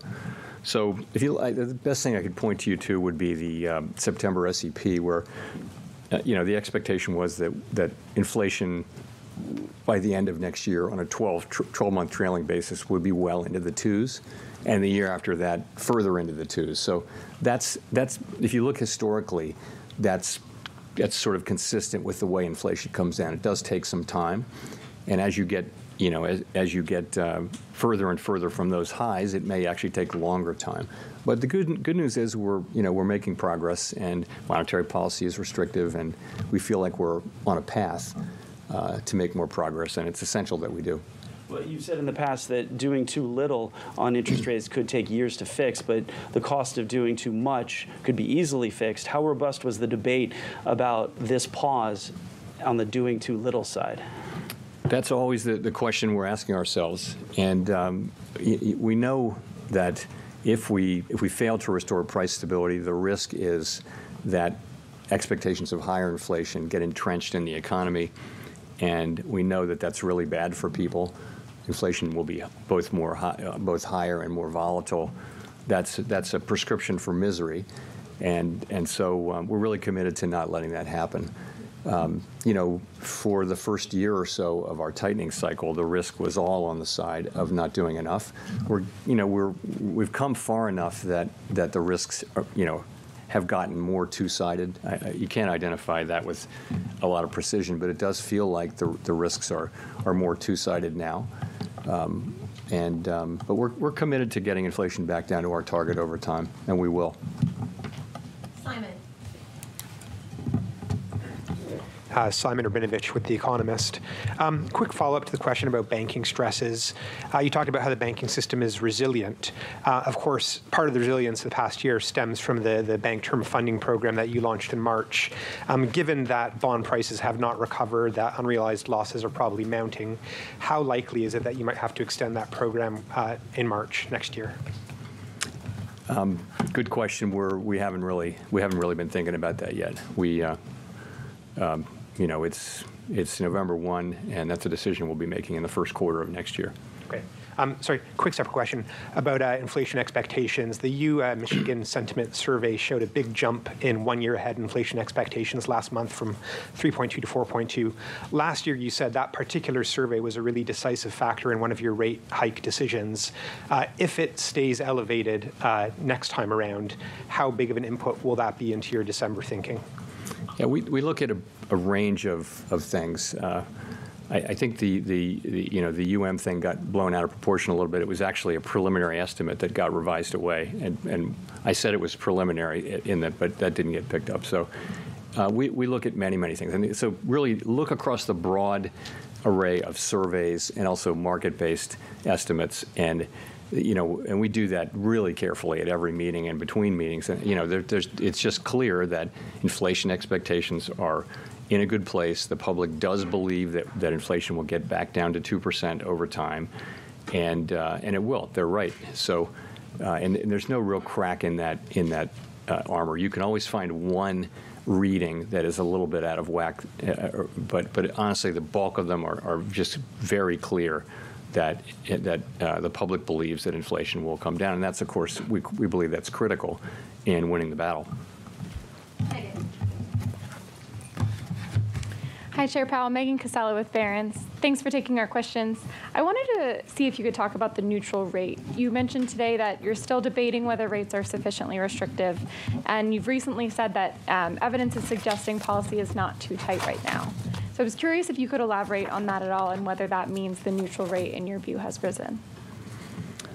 Yeah. So first thing to say is that it's very important. It's a very important variable in the way we think about monetary policy, but you can't identify it with any precision in real time, and we know that. So you have to just take that. You have to take your estimate of it with a grain of salt. What we know now is, within a range of estimates of the neutral rate, policy is restrictive, and it's therefore putting downward pressure on economic activity, hiring, and inflation. So we do talk about this. There's not any debate or attempt to sort of agree as a group on whether R-star has moved or not. Some people think it has. Some people haven't said that don't think it has. Ultimately, it's unknowable, and so really, again, what we're focused on is looking at the data and giving ourselves a little more time now to look carefully at the data by being careful in our moves. Does it feel like monetary policy is restrictive enough to bring inflation down to 2% over time? That's the question we're asking ourselves. I think years from now, economists will be revising their estimates of R-star as it existed on November 1, 2023. We can't really wait for that in making policy. We have to we have to have those models and look at them and think about them, but ultimately we've got to look at the effects that policy is having, accounting for the lags, which makes it difficult. If I could follow up on a wages point earlier, you talked about the inflation outlook, but I'm curious if you have any concerns whether wage inflation at its current level could risk pushing up overall inflation or reacceleration. So if you look at the broad range of wages, they have wage increases have really come down significantly over the course of the last 18 months to a level where they're substantially closer to that level that would be consistent with 2% inflation over time, making standard assumptions about productivity over time. So it's much closer than it was. And that's true of the ECI, which is the one that we got this week. It's true of average hourly earnings and compensation per hour too. So, and all of them are kind of saying that, which is great. And you have to look at a group of them because any one of them can be idiosyncratic in any given reading. So that's what you see. And so what you saw with the ECI reading was, if you look back it comes out 4 times a year. If you look back a couple of quarters, you'll see it was much higher, and then it came down substantially in June. And then the September reading was more or less at the same level as the June reading. So in a way, it's just validating that decline. And it was very close to our expectations internally, too. So I think we feel good about that. Also, I would say it isn't, in my thinking, it's not the case that wages have been the principal driver of inflation so far. Although I do think it's fair to say that as we go forward, as monetary policy becomes more important relative to the supply side issues I talked about and the unwinding of the pandemic effects, it may be that the labor market becomes more important over time too. Nancy. Hi, Nancy Marshall-Genzer with Marketplace. Chair Powell, are you now as concerned about overshooting and raising interest rates too much as you are about getting inflation down to the 2% target? So as I mentioned, I think for much of the last year and a half, the concern was not doing too much, not doing enough. It was not getting rates high enough in time to avoid having inflation expectations, higher inflation expectations, become entrenched. So that was the concern. I think we've reached now more than 18 months into this. You can see by the fact that we have slowed down, although we're still trying to gain confidence in what the appropriate stance is. But you can see that we think, and I think, that the risks are getting more balanced. I'll just say that they're getting more balanced. The risk of doing too much versus the risk of doing too little are getting more closer to balance, because policy is I think clearly restrictive at 5.25% to 5.5%. That range. If you take off a mainstream estimate of the expected inflation, take 1-year inflation, you're going to see a real policy rate that is, well above mainstream estimates of a neutral policy rate. Now that's arithmetic. It doesn't really. The proof is really in how the economy reacts. But I would say that we're in a place where those risks are getting closer to being in balance. And you said the proof is how the economy reacts. What are you looking at to be sure you're not overshooting? Well, I think what we're looking at is, is inflation still broadly cooling?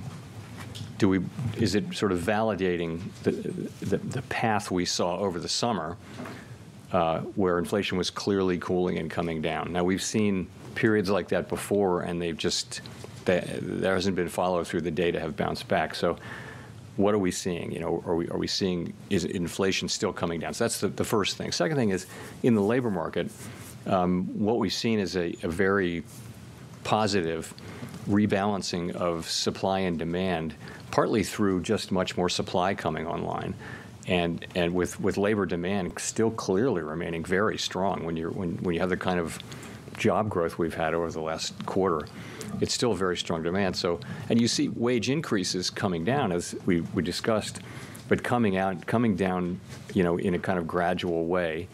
I think that's what we want to see, that whole set of processes continue. Brian. Thank you. Brian Mena, CNN. Do you think that has been any structural change in either consumption or in the job market that's pushing up consumption? You obviously saw the third quarter GDP figures, which were strong, and some economists have expected revenge spending to have fizzled out by now. So I'm kind of wondering if there's been any structural change in consumption. I wouldn't say there's been a structural change in consumption. I would say it's certainly been strong. And so a couple of things. We may have underestimated the balance sheet strength of households and small businesses, and that may be part of it. There may be, we've been, like everyone else, trying to estimate the amount of savings that households have from the pandemic when they couldn't spend on services really at all, or in-person services. And, there can still be more of that than we think. Although at a certain point, we're going to be getting back to pre-pandemic levels of savings. We may not be there yet. So clearly people are still spending. The dynamic has been really strong job creation with now wages that are higher than inflation in the aggregate anyway. And that raises real disposable income, and that raises spending, which continues to drive more hiring. And so you've had a really, that whole dynamic has been, and also at the same time, the pandemic effects are wearing off so that goods availability, automobile availability is better, or was better. I think it still is. And from a business standpoint, there are more people to hire, and there's more labor supply. So the whole thing has led to more growth, more spending, and that kind of thing. And it's been good. And the thing is, we've been achieving progress on inflation in the middle of this. So it's been a dynamic. The question is, how long can that continue? And I just think the existence of this second set of factors at this time, which is the unwinding of the pandemic effects, that's what makes this cycle unique, I think. And we're still learning. Took longer for that process to begin than we thought, and we're still learning about how it plays out. That's all we can do. So to Daniel, for the last question. Thank you, Chair Powell. Daniel Avis from Agence France-Presse. Just a quick question following up on an earlier one. With regards to the Israel-Hamas conflict, the Fed's financial stability report said the Israel-Hamas conflict and the conflict in Ukraine pose important risks to global economic activity, including the possibility of sustained disruptions to regional trade in food, energy, and other commodities. You've had organizations like the World Bank warning of a possible surge in oil prices if the war spreads to other countries in the region. I'm just wondering how the Fed is monitoring these developments in the Middle East. You mentioned they are, and just what the potential economic impact could be if the conflict does spread to other countries in the region. Thank you. I wouldn't want to speculate too much, but I'll just say, really the question there is, does the war spread more widely, and does it start to do things like affect oil prices in particular, since this is the Middle East we're talking about? The price of oil has really not reacted very much so far to this. As the Fed, as the Federal Open Market Committee, our job is really to understand the economy and the economic effects. And it isn't clear at this point that the conflict in the Middle East is on track to have significant economic effects. That doesn't mean it isn't incredibly important and something for people to, to take really important notice of, but it may or may not turn out to be something that matters for the Federal Open Market Committee as an economic body. But what the Financial Stability Report does is it calls out risks, and that's what it's doing, is calling out a risk of that. And the war in Ukraine, the same. The war in Ukraine, did have immediately very significant macroeconomic implications because of the connection to commodities. So, thank you. Thank you. Thanks very much. That was Fed Chair Jay Powell speaking for almost an hour, for 50 minutes. This is the Fed Decides on Bloomberg Television, on Bloomberg Radio. Tom Keene, Jonathan Farrell, Lisa Abramowitz off today. And really, I've got to just go straight to the markets. What the Fed said is we don't have any decisions about any further rate hikes. What the market heard is you're done. And you could see a rally in bonds. You're seeing a rally in stocks extending to session highs on the S&P, up more than 1%. The NASDAQ gains of 1.6%. The two-year yield firmly below 5%, Tom. That caught my attention at a time when the Fed is trying to parse through nuance and the market only hears one thing. The moves are so correlated and so abrupt, including oil, West Texas Intermediate almost getting down to a 79 handle, which the chairman alluded to in the final question on the war in the Eastern Mediterranean. But in the bond market, Lisa, what's so important here is these moves are so large, I have to go to a standard deviation analysis. Conventional financial TV doesn't capture the magnitude of the vote you're seeing. David Rosenberg, always brilliant out of Toronto, making clear this is a Fed that is done, and yet the singular point was Leisman of CNBC and McKee of Bloomberg, where he stopped in the middle of his conversation to say we stand ready to be hawkish against this entire arc of we're done. Q, whether or not they've lost some credibility, because he could say we're prepared to hike again. We've made no decisions. We're going to have a consensus on the Federal Reserve. The market, again, really is starting to price out further rate hikes more materially. I will just say this. In terms of whether the market is doing the work for them, he speculated that it was really persistent changes in financial conditions, and it's too soon to say. Everything was hedged. Everything was going back to the notes. Everything was very rote. He did as much as he could to say as little as possible. Yeah, I'll go with that. And I like the idea that everything was hedged in the sense of we didn't hear data dependency much, which surprised me. I thought we'd say, okay, the jobs report, maybe we finally see a crack in an economy coming off 4.x% real GDP. I think that this was taken by the markets, which is really what I would focus on. The Dow up 250 points, 1.6% move. NASDAQ at 117 basis points of soft landing in the 10-year yield. The market is speaking volumes. They loved what they heard. And this is going to, of course, be due to revision with time. And we've known that the knee-jerk reaction is not always the one that sticks. But, Tom, to me, the fact that the market is jumping on this, and that earlier in the day you saw yields tick lower because of their funding announcement, then even lower, particularly on the long end after economic data that came in weaker than expected, and then Chair Powell coming in and pushing them that much further lower as people expect him to be done. Yeah, it's going to be interesting to see, to say the least. We'll continue to monitor the markets, and we have a stellar group of people to drive the conversation forward. Let's drive the conversation forward right now, almost quoting off Star Wars. He was very far away. A question from Michael McKee. Let us listen to the chairman here on what is out there. We're going meeting by meeting. We're asking ourselves whether we've achieved a stance of policy that is sufficiently restrictive to bring inflation down to 2% over time. That's the question we're asking. We're looking at the full range of economic data, including financial conditions and all of those things that we look at. And then we've come very far with this rate hiking cycle, very far.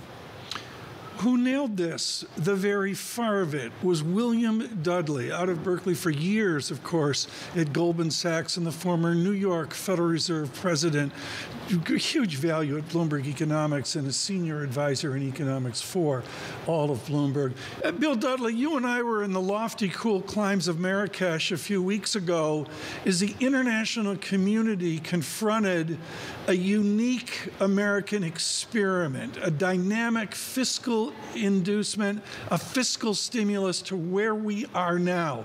Your essay in the last 2 hours for Bloomberg makes clear you have immense concern that the Fed, given the cards dealt, could get this wrong.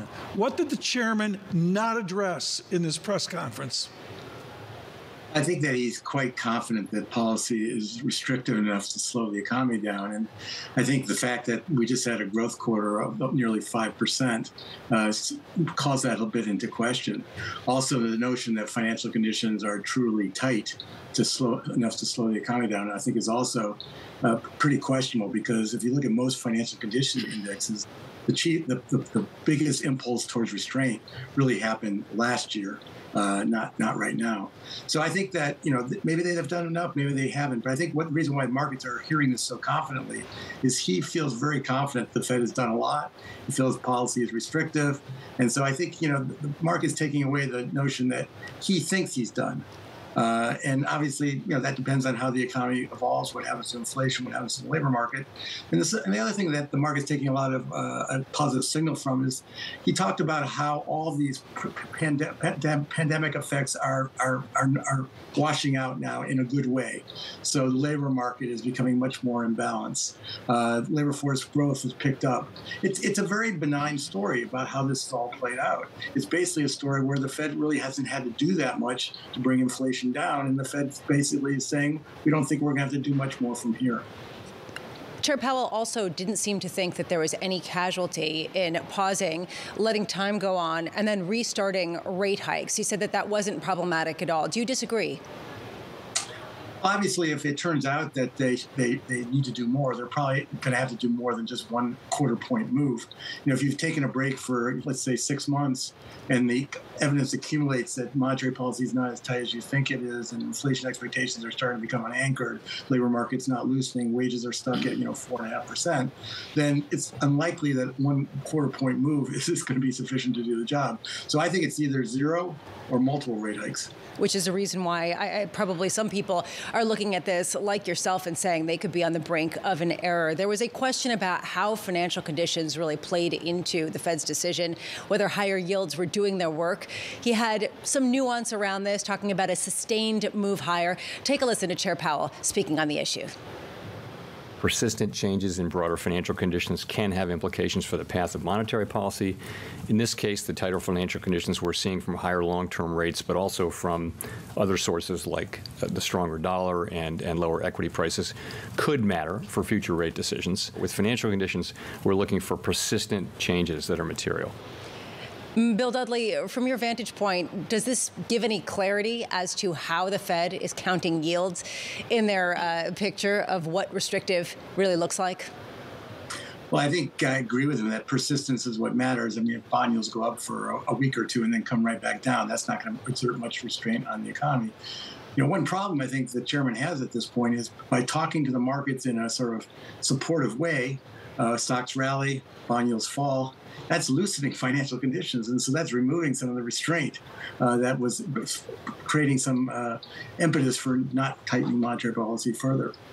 The heart of the matter to me, Bill, and I don't want to turn this into a Dale Jorgensen's 3 ratio course, and Julia Coronado's been brilliant on this as well. So let's listen to Dr. Coronado and Dr. Dudley, folks. And Bill Dudley said, barring unexpectedly fast productivity growth, there seems to be almost a hope and prayer, Bill Dudley, that this time is different and instantly we have a new elevated productivity. Do you see any signal of this in post-pandemic America? I think it's really too soon to make any decisions about productivity at all. Productivity growth took a real hit during the pandemic, and then it picked up as we reopened. What the trend is at this point is very, very uncertain. And you notice that Chair Powell did not talk about productivity growth as that trend changing. What he talked about was the labor force growth that picked up a lot because labor force participation among adult workers has climbed a lot, and immigration had picked up. So he saw that as a positive supply side surprise, but I don't think that the Fed or I, for that matter, think that there's a productivity growth miracle right around the corner. Bill Dudley, it's Wednesday. We're going to a jobs report on Friday. Let's go back to Dudley and McKelvey at Goldman Sachs a few years ago. What's an appropriate non-farm payroll statistic? Not on Friday, but say 3-month moving average out, where you can say all clear and finally we have a labor economy settling down. Is it sub 100,000? Yeah, it's probably in that ballpark. I mean, as Chair Powell said, we are getting a surge in labor force this year, but I think he also expects that will peter out over time. And then you're just stuck with the growth rate of the working age population, which is probably only growing at about 0.5% a year. And so that's consistent with payroll gains of maybe 100,000 a month or even a little bit less. So I think that eventually the Fed needs to bring payroll growth below 100,000 if they're going to generate enough slack in the labor market to bring wage inflation down to levels consistent with 2% inflation. Given the volatility that we've seen in the bond market, Bill, how concerned are you about a real blowback on Friday should we get a jobs report that comes in materially hotter than expected and we continue to see those upside surprises that you say may pose the biggest risk? Well, I personally would not put too much attention on any one given economic release at this point because the Fed has basically said we are patient now. And so one economic report is not going to change their thinking. It's only an accumulation of evidence that suggests that policy is not sufficiently restrictive to do the job, which will cause the Fed to start to tighten monetary policy again. So I think we need to, maybe downplay any single report at this point. It's going to take an accumulation of evidence for the Fed to decide that they need to do more on monetary policy. Bill Dudley, thank you so much. Greatly, greatly appreciated this morning. Folks, I'll send out the essay across all my social here. His op-ed is really must-read. Some really good writing just in the last 24 hours from a number of people within the zeitgeist. I need to do a market check here because this is an historic move. It would say I'm going to be as quick as I can, Lisa, as you go to Michael McKee. The Dow up 258 points, heading towards a 1% lift. I got a 1% lift. S&P 500 up a solid 47 points. NASDAQ 100 on fire, up 1.7%. That into Apple earnings tomorrow. Lisa, I should point out, 10-year yield, 18 basis points, modest move as well. And the real yield, Lisa, craters 2.50% after my first glass of Tang this morning. And we are down 16 basis points on the inflation-adjusted yield. The operative word, folks, is never. I don't think I've ever seen that. It has been a pretty significant move and continues to be as the session grows older. Let's check back in with our own Michael McKee, who is in the room in Washington, D.C. Mike, do you think the Fed would be disappointed to see the market's reaction to Fed Chair Jay Powell's press conference? Not disappointed in that sense. Clearly, if we continue to see this kind of drop in yields, it's going to take some of that market pressure off of the economy, and the Fed sort of goes backwards a little bit. But I don't think they are counting on the markets being tight for a long time to completely do their job for them, because as you mentioned just a moment ago, if you get a blowout number on Friday, then everybody's going to reverse. I think the takeaway here is that the Fed would like to be done, or at least at peak, and switch to the idea of how long, but they can't be sure yet. And I think the analogy I would use is the Fed chairman is Potter Stewart at this point, the former Supreme Court justice who said that he could not define pornography, but he knew it when he sees it. At this point, the Fed can't define what sufficiently tight is, but meeting by meeting, they will decide what they see. So you kind of throw out the dot plot, which is what I was getting at with my question to him. The markets can't predict anymore what the Fed is going to do. They have to go into every meeting trying to assess what the Fed will think about conditions at the time, rather than some sort of objective data release. And Mike McKee, in your tenure, back to Arthur Burns, you were a young buck there with Arthur Burns a few years ago. Have you ever seen a Fed working away from theory, away from the orthodox? They seem to be literally, as you and Steve Leisman alluded to, making it up meeting to meeting. Yeah, I mean, orthodoxy changes, obviously, and the time from Burns to Greenspan, it changed quite a bit, and it's still a Fed truism that the inflation is kind of the key to everything, but they don't know what's going on. The models don't work or haven't worked coming out of the pandemic. It's all something new, so they are doing their best to try to figure out what's going on without using some of the history-based models and previous outcomes that they would have had to use in the past. And this will engender a lot of rewrites of monetary policy thinking, I'm sure, going down the road. Just to sum this all up, is strategically patient the new sufficiently restrictive? I saw that comment, and I think it is. It sums it up pretty well. They are going to be patient. They're going to have a good reason to do whatever, whether it's cutting rates, raising rates. They will not have to have a good reason to just leave rates where they are. They can just go with the economy as they see it. Michael McKee, thank you, and wonderful question as always. Strategically patient. Were you strategically patient last night at 9 p.m. with Absolutely the chair? not. No, I was not. Absolutely, with the sugar highs, et cetera. But this, to me, really highlights what they're saying.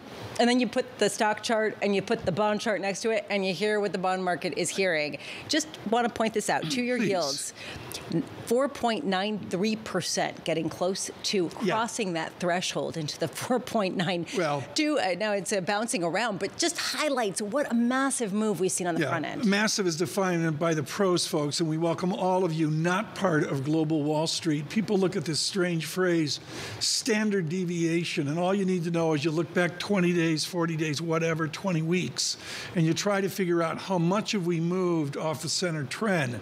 Jeffrey Rosenberg of BlackRock knows we've seen a standard deviation move. He is with their systematic multi-strategy fund. Oh, I can see you in the classroom as a freshman at Carnegie Mellon, Jeff Rosenberg, going, what in God's name is standard deviation? Did we get a jump condition today, Jeff Rosenberg, towards a less restrictive Fed?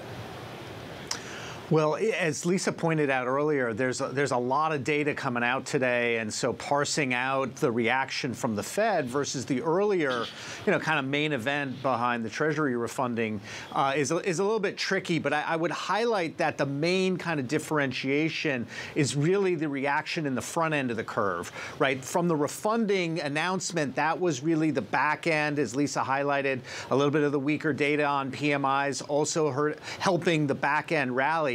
But the Fed market reaction was really in the front end. So I think Powell, you want to look at the statement and you want to look at the opening to the press conference. That's what they intended to say versus what the market interpreted from the Q&A. What they intended to say was to try to be balanced. Resiliency on economic growth implies we need to stay tight, maybe do one more against the tightening of financial conditions, which implies maybe we've done enough. That's what they were hoping to say. Clearly what the market saw was a preference for the worry of tightening financial conditions. We're at sufficiently restrictive, we can be done, and so you price out the little bit of probability for the next hike. That's the market reaction. As you went over in the earlier segment with Dudley, it remains to be seen. The data will dictate that. But certainly, to your question, Tom, big reaction. I think a lot more of that standard deviation move has to do with refunding earlier, a little bit coming out of this press conference. How do you play this then, Jeff? If you think that the market is reading way too much into what Jay Powell said, which was trying to stick close to the script, although perhaps giving a different tone than people thought of, do you then sell to your notes and wait for them for yields to go back up, for them to cheapen and buy them back? Well, I think it's less a question about selling the two-year note now. I think given the pricing and given the data that we have that Powell referred to, 2 more inflation prints, 2 more labor prints, and what Dudley was just hinting at, are we really seeing the degree of tightness, the degree of sufficiently restrictive, given the trajectory of growth that we just came off of? Obviously, no one expects that to persist, but the risk there is that you're not pricing enough of the possibility of another hike, and so maybe you hold off on adding twos at these levels. Jeff, from where you sit at BlackRock, and I understand there's an index play here, but there's some active management, and you're watching everybody else in the game. What's the bet of the market right now? Is the bet that we're going to get this Fed done in a more dovish, less restrictive tone, or is the bet, hey, we're scared stiff and we may move higher? Well, I mean, you have a couple of different cross currents on there. Obviously, there's been a lot of talk about movement into the long end, movement of retail flows, buying the long end. That's very much kind of we're at or close to the end, and we're going back to the old playbook that once the Fed is done tightening, then you get a big rally. I think you got to be a little bit cautious about we're just simply going back to the old playbook, but certainly there's a degree of that in the market. And then the other really big kind of consensus story is around the steepness of the curve, that the curve is just way too inverted, that you need to see normalization of the curve, all the factors around that. The refunding was a little bit of that kicked in post the August refunding announcement. Japan and the news on the BOJ and yield curve control, deficit financing. There's a litany of lists, but there's a very popular positioning around the steepening. And I think the reaction reaction to the refunding earlier today really reflects that very crowded steepening position that exacerbates that standard deviation move that we saw earlier today. Jeff, I want to go full circle to where Lisa and I were early this morning. Folks, we've been live since 2 a.m. this morning. It's really, you know, quite something. And Jeff, it's about the commercial banking system of America, which the chairman alluded to maybe a little bit and maybe not enough for my taste. Can we get a bond market that heals to take those bond losses and drift them away into 2025, where things can even get better if we don't get a massive bond move, but just enough of a bond move? Is that really the strategy here? No, and you did hear that question. It was probably one of the few questions on that topic. I mean, this is a historic move in terms of interest rates. So, you know, even if you get a modest kind of cut in interest rates that the bond market in the second half of 2024 is anticipating, that's nowhere near enough to kind of unwind the unrealized losses that you're talking about from this historic move from 0 to 5. So that's really about a long-term story of repairing capital and dealing with those issues within the banking system. That if you kind of repair the funding concerns, and that was what the bank term funding question was referring to, then maybe that doesn't become a crisis moment, but it's still becomes kind of a longer-term drag in terms of capital repair, that even a small rally as is anticipated in the bond market pricing for 2024 isn't going to be sufficient to repair.